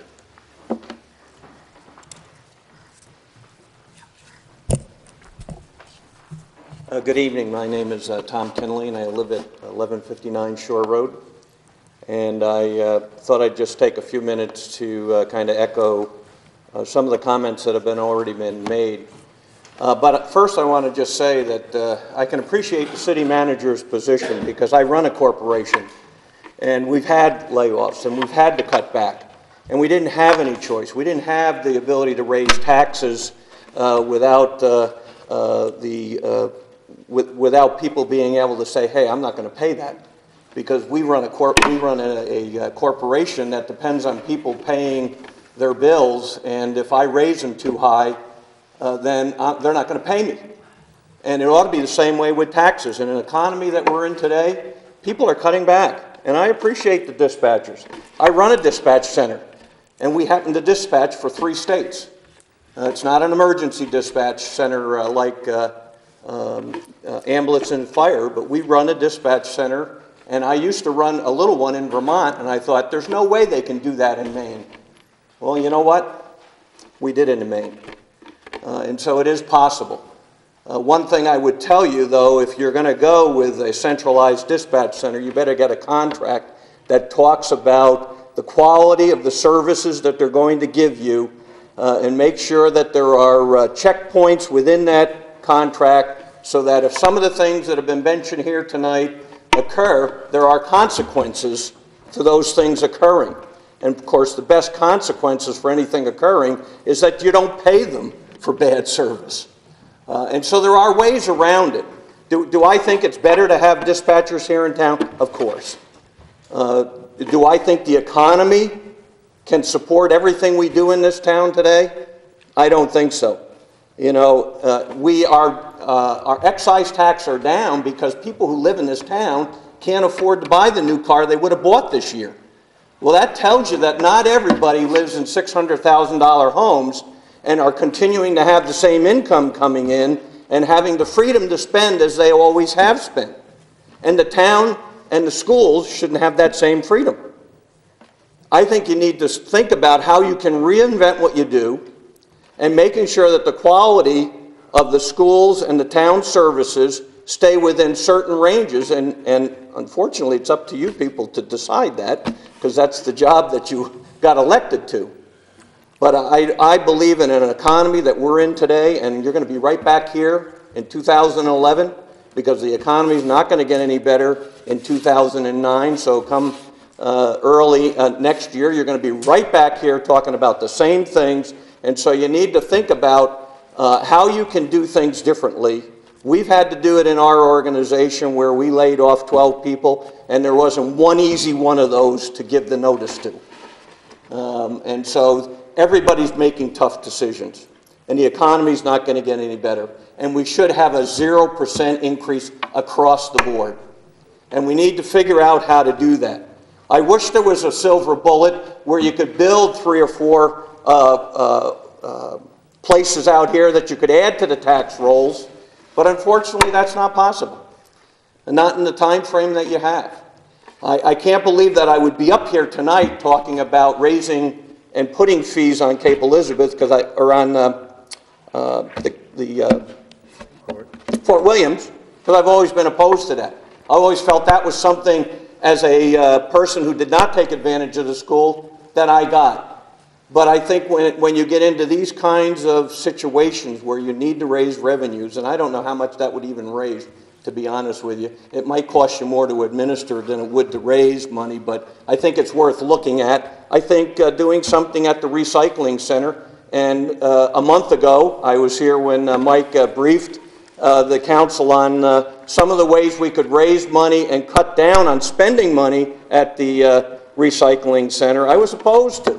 Again, I felt it was something that I got from my taxes already as a non-school user. But when you're in a situation where we need to raise revenues, maybe those are some areas that we ought to look at. I do find it interesting that we use more tonnage in the Echo, Maine, than any town our size, which is kind of interesting, and maybe we do need to do something about that. So again, I don't have any silver bullets on the increase in revenues. I think you do need to cut spending. I'm not an expert at the school, so I don't know where you should look, but I think you do need to look at how you can cut spending. I think you need to stop developing new ways of spending money by building new things. I happen to be opposed to the bike path, as our city manager knows. But we constantly build things that need to be plowed, need to be maintained, need to be taken care of, and we continue to increase our ongoing expenses, which then raises our taxes. So even if somebody gives you something for free, ask the Southern Maine University and all the buildings that they've built down there that they no longer can afford to heat. And oh, by the way, they didn't get all the people into them that they thought they were going to, and now the taxpayers need to pay for those. You have the same problem in a small town when you start building paths and sidewalks that need to be plowed, need to be salted, and need to be maintained. And I think you ought to really take a hard look at your comprehensive plan, because if you do everything in your comprehensive plan, you better be looking at doubling your tax rate to cover it. So I appreciate the opportunity to be here tonight, and I thank you for your service. Thank you. Hi, I'm Betsy Dawkins. I live at 202 Two Lights Road, and I have two connections with the school system. I go in there as a rescue member, and I depend on the dispatchers to tell me which door to go in. If you think about the schools and how many doors there are, it's kind of nice to go into the door that's closest to the kid, and the dispatchers know that. I also want to let you know, and I don't think it's been said here, I don't know if many of you know that the rescue is on call. None of us are sitting around the fire station waiting to be called out. We're in our homes, we're in the gardens, we're in the basement, we're doing whatever, and we're called out, and if we can go, then we go. And we really depend on the dispatchers to let us know how to get where we're going, because I don't know every street in Cape Elizabeth. And it's so helpful to have them give us more specifics on where to go. And they also check on you. One time I was going to a rescue call on a snowy, icy evening, and I said I was 10-8 to the scene, and I slid off the road and landed in a tree, and the dispatcher came back and said, you know, Portable 16, where are you? Because I didn't say I was 10-8 to the station, to the patients, and I said I was under a tree, and I'm not going to get that if it's sent out to Wyndham. And I've always thought of Cape Elizabeth as a small town. I think I've heard that name used several times here. And if we do things like send out our dispatchers, that is, does anybody know the percentage of the cost of the dispatchers to the entire budget? It's less than 1%. It's minuscule compared to the schools, everything else. And it's one of the more valuable things that we have. Because we don't have people waiting at the station, we have special needs for our health care in Cape Elizabeth, and I think that's why it should be considered. And the other thing is, one other thing is, speaking of ways of saving money, my other connection with the school is in my house. When I don't go to work during the week one day because I work on weekends, there is a school bus that goes by my house, a different one, 3 times in a half an hour. And I'm like, there goes another $50. It just seems like if that's the way the schools are trying to cut their budget, I think maybe they need to look at a few more things. Thank you. Thank you.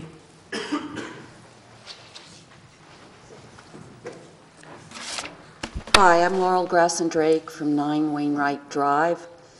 I guess the first thing I'd just like to say is I'd like to say I'd appreciate the tenor of the discourse tonight. There have been a lot of times in this town over recent years where it's felt like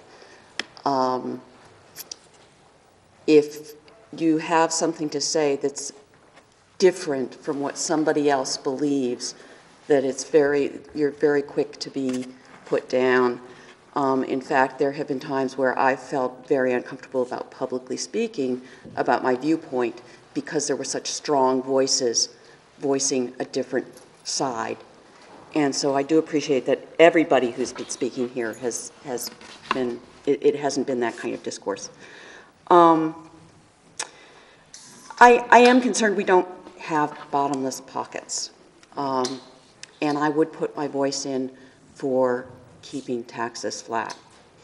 I think that there are a lot of things we want. We can't get them all. We can't afford them all. There comes a point where we've got to draw some lines. And I appreciate the issues there, and I realize that the heaviest part of this is by definition going to fall on schools, because that is the bulk of our budget. I do teach at Chevres, by the way, and at Chevres, we're also having to get some of our own pencils. We go to Ruth's to pick up free supplies, and we've just been told we won't be having blue books for this testing period. We will have blank sheets of paper instead because the blue books have gone up 4 times in price. So that's to say that that kind of cost cutting is happening in the private sector as well, not just the public sector, that everybody is facing it. Do I think that's an ideal situation as a teacher? Is that what I want? No, it's not. But it is just to say that is the environment we're in. One of the concerns I have is that when we talk about education here, it seems like it's always a discussion of more money equals better education, and the only way to better education is more money. And if you argue any other point, then what's the accusation is you're against children, you're against education. And I think there are a lot of other things to be looked at.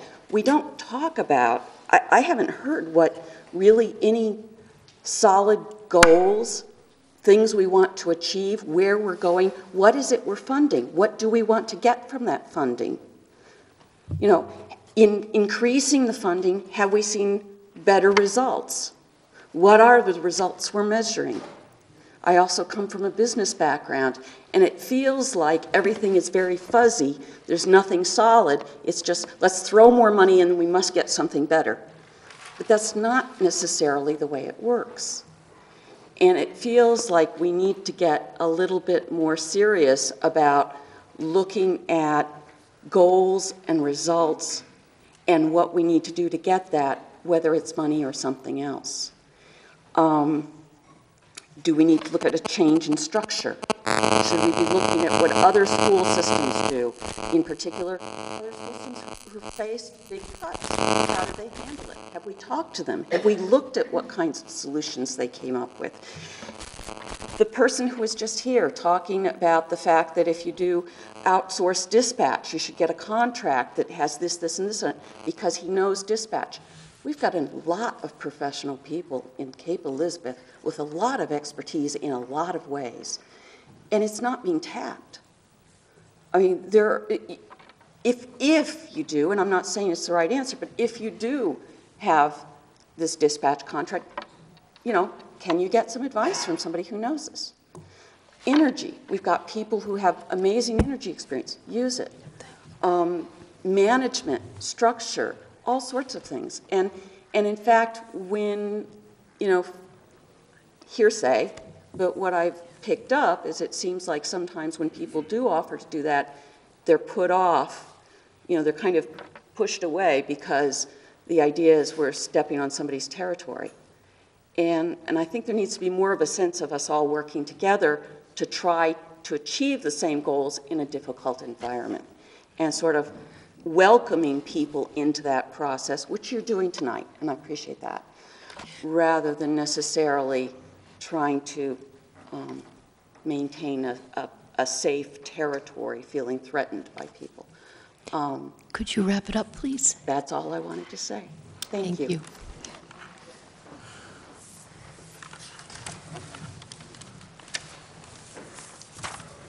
I'm Jana Zimmerman. I live at 81 Oakhurst Road. I have 2 children in the schools. And I didn't bring textbooks tonight. That's my usual thing for the last 3 years now, to bring my stack of textbooks that date back to 1983. I would just like to encourage, a lot of people use the words excellent school district. They use the words that they've gotten an excellent education. So when you're thinking about the budget, I would like you to think about it realistically. We have outdated textbooks. We have furniture that's in disrepair.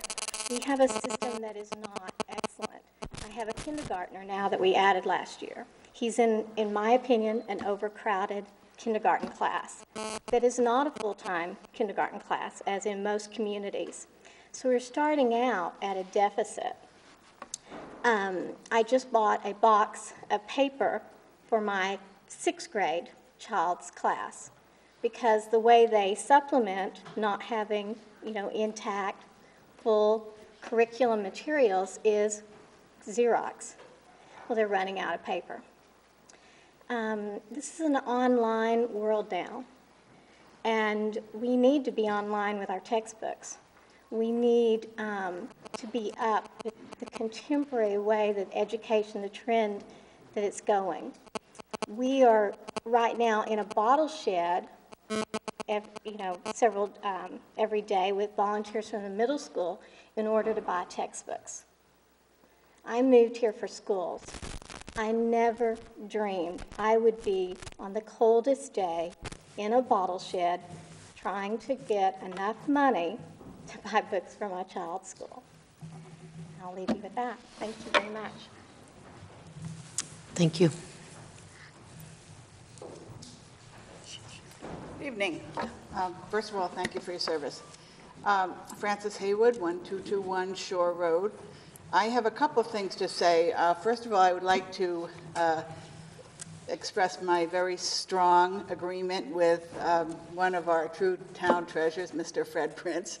I think he was absolutely right to speak about cutting something that's, an obvious asset to many, many people in the town as kind of the first blush. I think our dispatch service should definitely remain local. I think it's a major safety issue, and I think it's one of those things that there was a gentleman earlier I was at home watching on the television who spoke about one of the reasons, he sleeps well at night because he just knows that help is really a telephone call away and just a very few minutes away. And I really, really agree with that, and I hope that will not be sent to some hinterland of mega telephone call center. The second thing is about the school budget. I remember last spring when there was some gnashing of teeth about getting the school budget passed on the second, or maybe it was even the third vote. I ran across one of the teachers from the middle school, a teacher who I know to be an absolutely wonderful teacher and a real team player as well. And I was saying, I don't know, is there waste? Is there too much administration? Is there, where is the money that people think should be saved? And one of the suggestions she made, and I talked at the time to several of the school board members, if not all of them, many of them, and relayed this lady's suggestion that there be a suggestion box put in each school for the teachers to put in anonymous suggestions as to where money could be saved, and with the expectation that would be sincerely and thoughtfully welcomed by the administration and particularly by the school board. Does anybody know if that was done? It seemed like a very reasonable suggestion to me. It's being done. The Conco Parents Association put one up at the elementary school, and some of the suggestions, oddly enough, was put up to help in these hard economic times and to make more collaboration between the two, to understand the plight that the teachers are in and the town is in.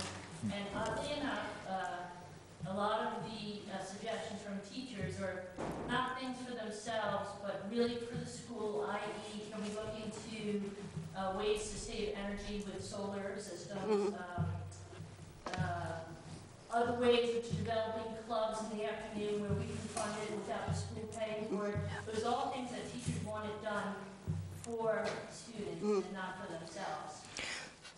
I think we have a great staff of teachers in each of our schools, and I certainly hope that their input is really actively sought and listened to in terms of cutting expenses and positions that are meant to be very useful and productive within the school, but then turn out for whatever reason not to be. And I think that the teachers work with that every day, and I think they know it. And I think that the school is a huge expense center for the town, and I think everybody takes great pride in our school system, and I would like to see it well funded, but I think that we can look at everything and make sure the money that we're putting into something, it gives us that amount of dollars in return. And then the only other quick comment is that I think the community services programs should be really totally self-sufficient. We run a quite extensive daycare or after-school care or maybe daytime care as well. And I think that should really be completely funded, including, share of heat and light and building taxes and cost and et cetera by the people who use it. I think that's just, that's not an obligation of all the citizens of the town to do daycare for some of the citizens of the town. So anyway, thank you. Thank you very much. Others?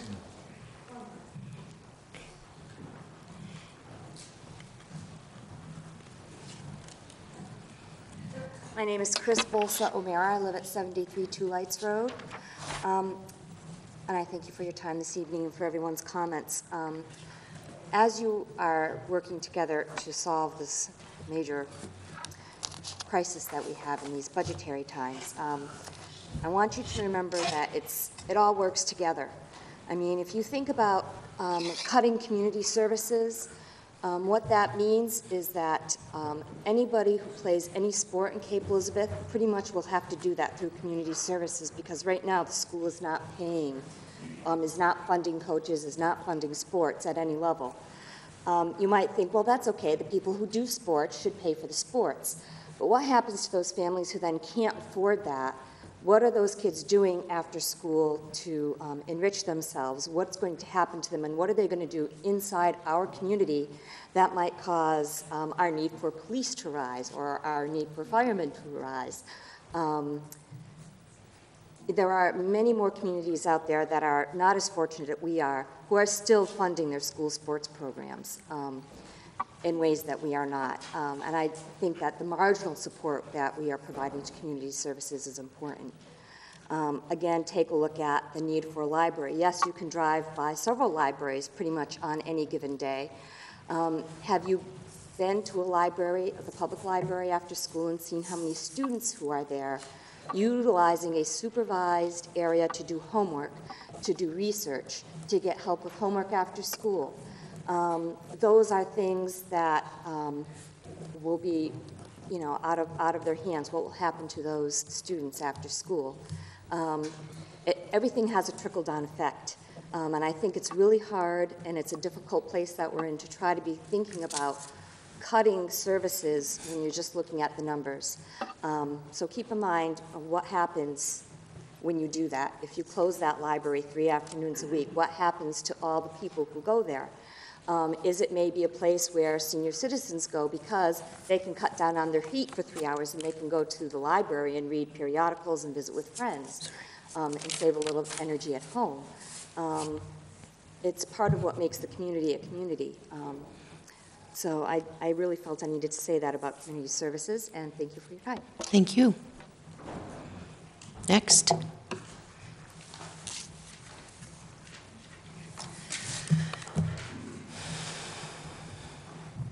Good evening, Kevin Sweeney, 7 Phillip Road, for the purpose of the audience, a 10-plus year retired school board member. One editorial comment, then I'll go directly to your questions. I am the epitome of the fixed income individual, too broken to work, too young to use my retirement savings. Yet my sacred cow is still the schools. That said, increasing revenues, because I haven't heard too many responses to the questions over there. Increasing revenues, I have to agree and reiterate what's already been said. It's time to take a serious look at Fort Williams. It is definitely time for community service, as has been stated, to be 100% self-sufficient. We do need to look at fees at the transfer station, but the fees, I don't believe, should apply to normal household trash, rather an increase in fees for large items, such as televisions, refrigerators, et cetera, et cetera, et cetera. Those items that have toxic components, such as refrigerators, such as air conditioners, should have an even higher fee.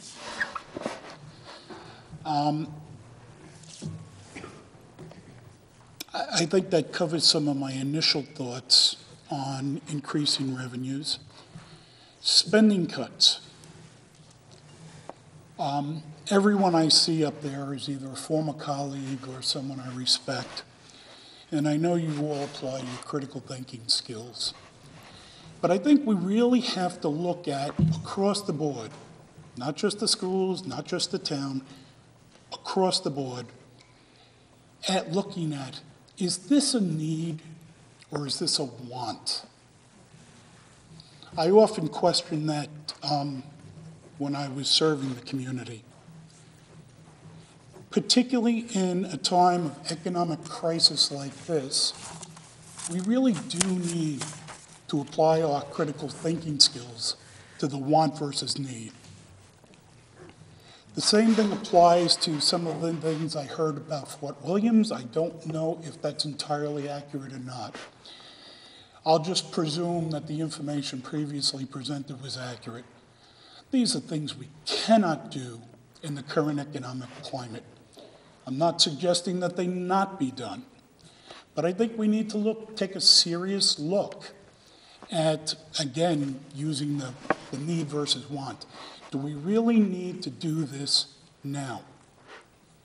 In some cases, the answer will be yes, but I think in other cases, many cases, the answer will be no. The next thing I think we need to do is a hiring freeze. Because I just bridle at the idea of cutting people's salaries, the idea of renegotiating contracts. We've already made a commitment to these people, and social justice demands that we keep it. But that doesn't mean we have to add new positions. And when I'm talking about a hiring freeze, I'm talking about new positions. If anybody thinks we should be hiring someone over and beyond our current staffing levels, I think you better take another look at it. I'm not talking about if a teacher retires or a town employee retires, not replacing them. That doesn't fall within the definition of hiring freeze that I'm talking about right now. Property tax levels, I was stunned at the board's majority vote, although I know it was a split vote, to shoot at no more than a 2% target. I think that's not unreasonable to shoot for that target. Whether or not it can be done is another question entirely. But as I said, on an editorial basis, schools are my sacred cow. I don't think we can afford to be spending wild amounts of money. You all know that I bridled at the 13.5%, whether it was real or not last year. But when the thing came down to 6%, I was back on your side, even though it far exceeded my Social Security increase. So that's all I can recommend at this point. What I need to really see, and it's probably just a function of having done what you're doing right now for 10 years, is to see some more details. So I looked to see at Alan's proposed budget and see what we're talking about right there. One other thing I would like to point out in terms of critical thinking is, a couple of years ago when I was still on the board, we were offered a gift from an organization in town. Fortunately, one of the board members took a critical look at that, and it turned out that what we definitely had to have, we didn't need. So I'll end on that note. I don't envy any of you. I'm glad I'm retired. Thank you, Kevin.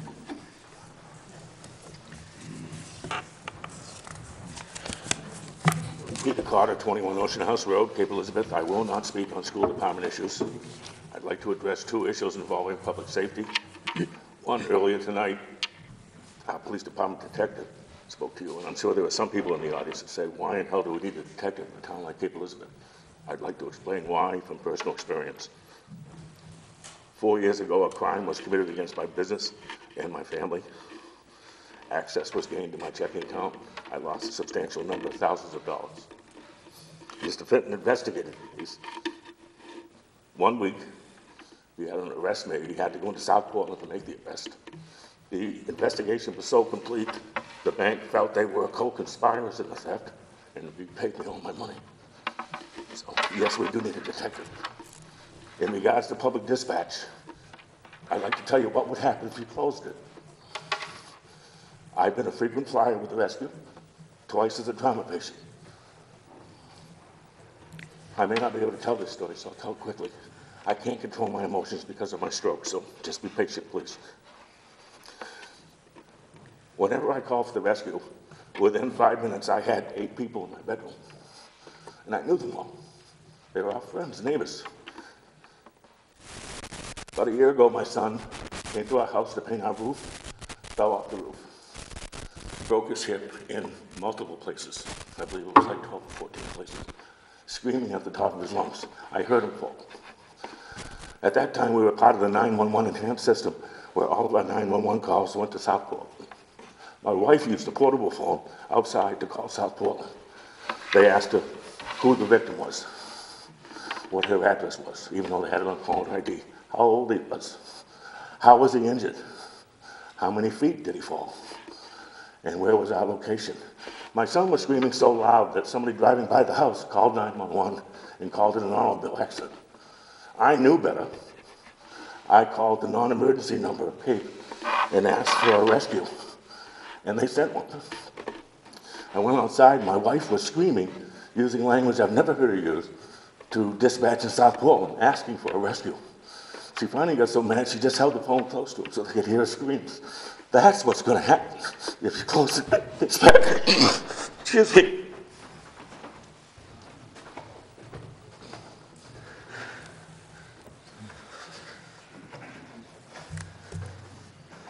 Is there somebody else who would like to speak? Hi, my name is Ed Hunt. I've been a resident on Fowler Road for 30 years. I've been a public safety dispatcher for the town for the past 35 years. I sent a lengthy email to you folks, and I've got a couple things I want to add. We did speak with some officers from Gorham and Cumberland PD, and County Dispatch. They service those two towns, and so we asked them for the positives and the negatives, and there were no positives. The other thing that I would like to add right now is that I have spoken with my 3 coworkers, and we would be more than happy to sit down and take a look at the contract and see where we can cut pay and or benefits. All right? Thank you.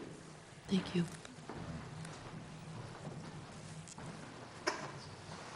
Next. My name is Mary Ann Dennison. My husband and son have spoken tonight, so I kind of waited till last. Sorry, I was just with Mr. Cotter. Revenue, Fort Williams, spending cuts, community services, fitness center. Property tax levels, good luck. Can we put a dollar amount on a life? Right now, it's $86,000.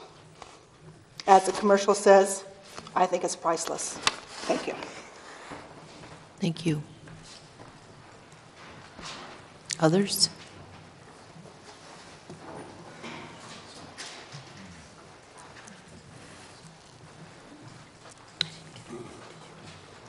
Hi, I'm Suzanne McGinn, 1180 Shore Road.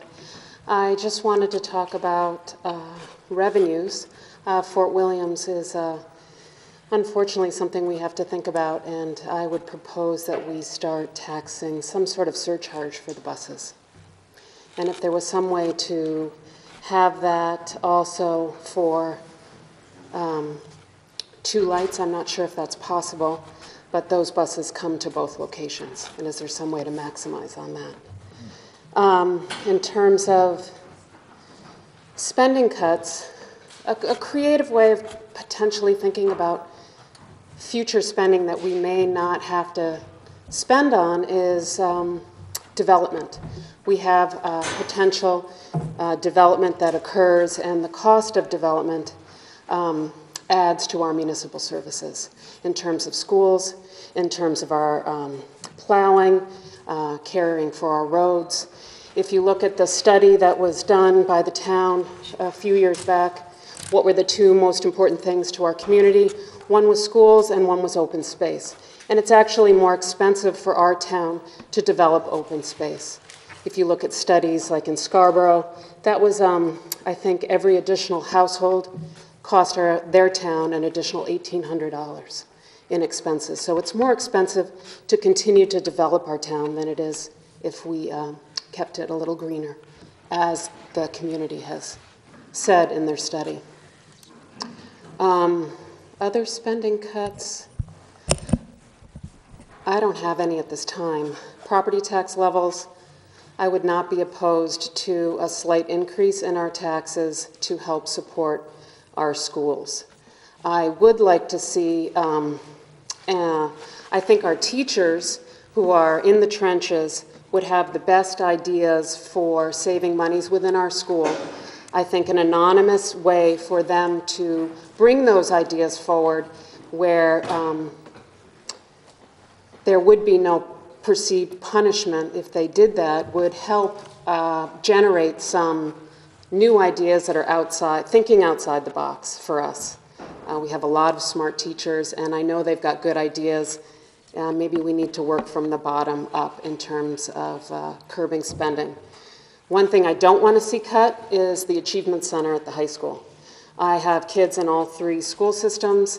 The Achievement Center is by far the most valuable component, I think, of all three of our schools. It reaches the broadest audience of kids that really need help going forward beyond high school. So that's it. Thank you for your time. I'm very happy to see that the school board is working together with the town council. Thank you. More people? Bill DeSena, 11 Wainwright Drive. I wasn't going to speak, but I think the last speaker, I agree with what she said when it comes to finding fresh thinking, because I think all of us tend to think in a traditional way and ignore some of the people who are working under us, where if they could submit their ideas on an anonymous basis, I think something would come from that that would be helpful for everybody. I'm looking at the world that you're living in, and we're all suffering a lot. Everybody's losing jobs, or corporations are cutting, and not 1 or 2 or 3%, but in 25 and 50%, and I can't think of an entity that's asking for an increase. So I think that as much as I favor good schools, as all of us do, we just have different pathways to this end objective, and efficiencies can always be improved upon if we have open minds and collaborative efforts. And to that end, I think that if the public can understand better and there's more transparency to this process as you go forward, line by line kind of a thing, it would resolve a lot of the tension. I also think planning 3 years ahead as opposed to 1 year at a time, even though it's difficult, it's a guide. And I think had we done that back in '85, when all the tea leaves from the state said we're going to be losing enrollments throughout the state, it might have given us some pathway to stop some programs, or perhaps not to invest as much in them. I would like, on the third point, obviously, to see no raise in my taxes. And I think that's very achievable when we're talking about holding firm for 12 months. And let's see what shakes out, because I think you've heard it said many times by people in the finance community, we're not at the bottom. This is not going to be a pretty or short, painful process. The number one point, I think people have hit it right on the head, and I think you all can, I don't have to repeat it, Fort Williams would resolve an awful lot of these problems. But I think we need to go through the process of flushing out the inefficiencies here, if there are any, and I can't help but believe there are. We just have to be open and work on this together. Thank you. Thank you. One last point, since I hope I haven't used it. I do think that there should be some accountability or some form of something put out there which, so that people can better understand what you need it for. I mean, the onus should be on the town as well as the school. Set your target, why? And you just can't pick numbers from the air. I think that would be very helpful to the process. If you could provide what you want to achieve, what your goals are, and then some measure. A year later, did we or didn't we meet them? And what can we do to correct it? Thank you. Thank you. Is there anybody else who would like to speak? One last thing, sorry. This isn't my thought. I read it somewhere, and I was sitting here listening to everyone thinking, we've got to say this. Beach to Beacon. I've read it somewhere that we were saying that for that 1 week, we're a captive audience. We have almost 30,000 people. I don't think that's a lie, but we have a lot of people here. And again, they're using the fort. They're in town. I think talking about people saying think tanks or what we're going to take from here tonight, that would be one thing to start planning. Beach to Beacon, the town coming together and making something where we can make money for this. And if you wouldn't mind stating your name again, please. Oh, sorry, Laura Lee Shadell. Thank you. Yeah.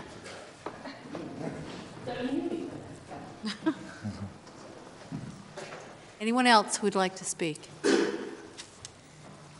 Now's your chance. Okay.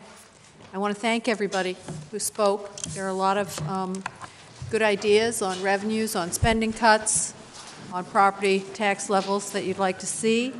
I know that everyone on both these boards is committed to working together to try to meet the challenges that we're going to be facing on both the municipal and school budgets. Just to let you know what's coming up, I'd repeat that we are having a joint workshop a week from now at the high school cafeteria, but that is not a public forum. It is a public meeting, but it is a work session of the two boards, so the public is welcome to come, but there won't be this sort of public participation at that meeting. And then, as Kathy outlined and as I outlined, we will proceed onward with our budget processes on the school side and the municipal side. We are open to hearing from you and from those of you who might be watching on television who couldn't come tonight. Send us an email. We've gotten plenty already, but send us more emails, letters. I'm sure we all are happy to get phone calls. And we want to hear from you because your priorities will drive our decision-making as much as is possible. Kathy, do you want to add? I just want to thank everybody for coming out tonight and appreciate all the information. As I think somebody said, you hear some competing ideas, and we are really committed as joint board to try to work together and come up with some things that we can do. When we finally make decisions, it will go to the voters. So if you use this as your last chance to talk with us, please feel free to vote when it comes down to it, because the school budget will go to the voters again this year. So anyway, appreciate your participation. Hope you continue to do so. If you have questions and you think that they haven't been answered, please contact us, because I know as one board member I heard a lot of suggestions and so forth and things that may have already been addressed. But since we used this as a listening period, we did not address some of those things, but we can at another time or individually if you're comfortable with one person or another. But we are still looking for information and ideas. So thank you very much. Have a good evening.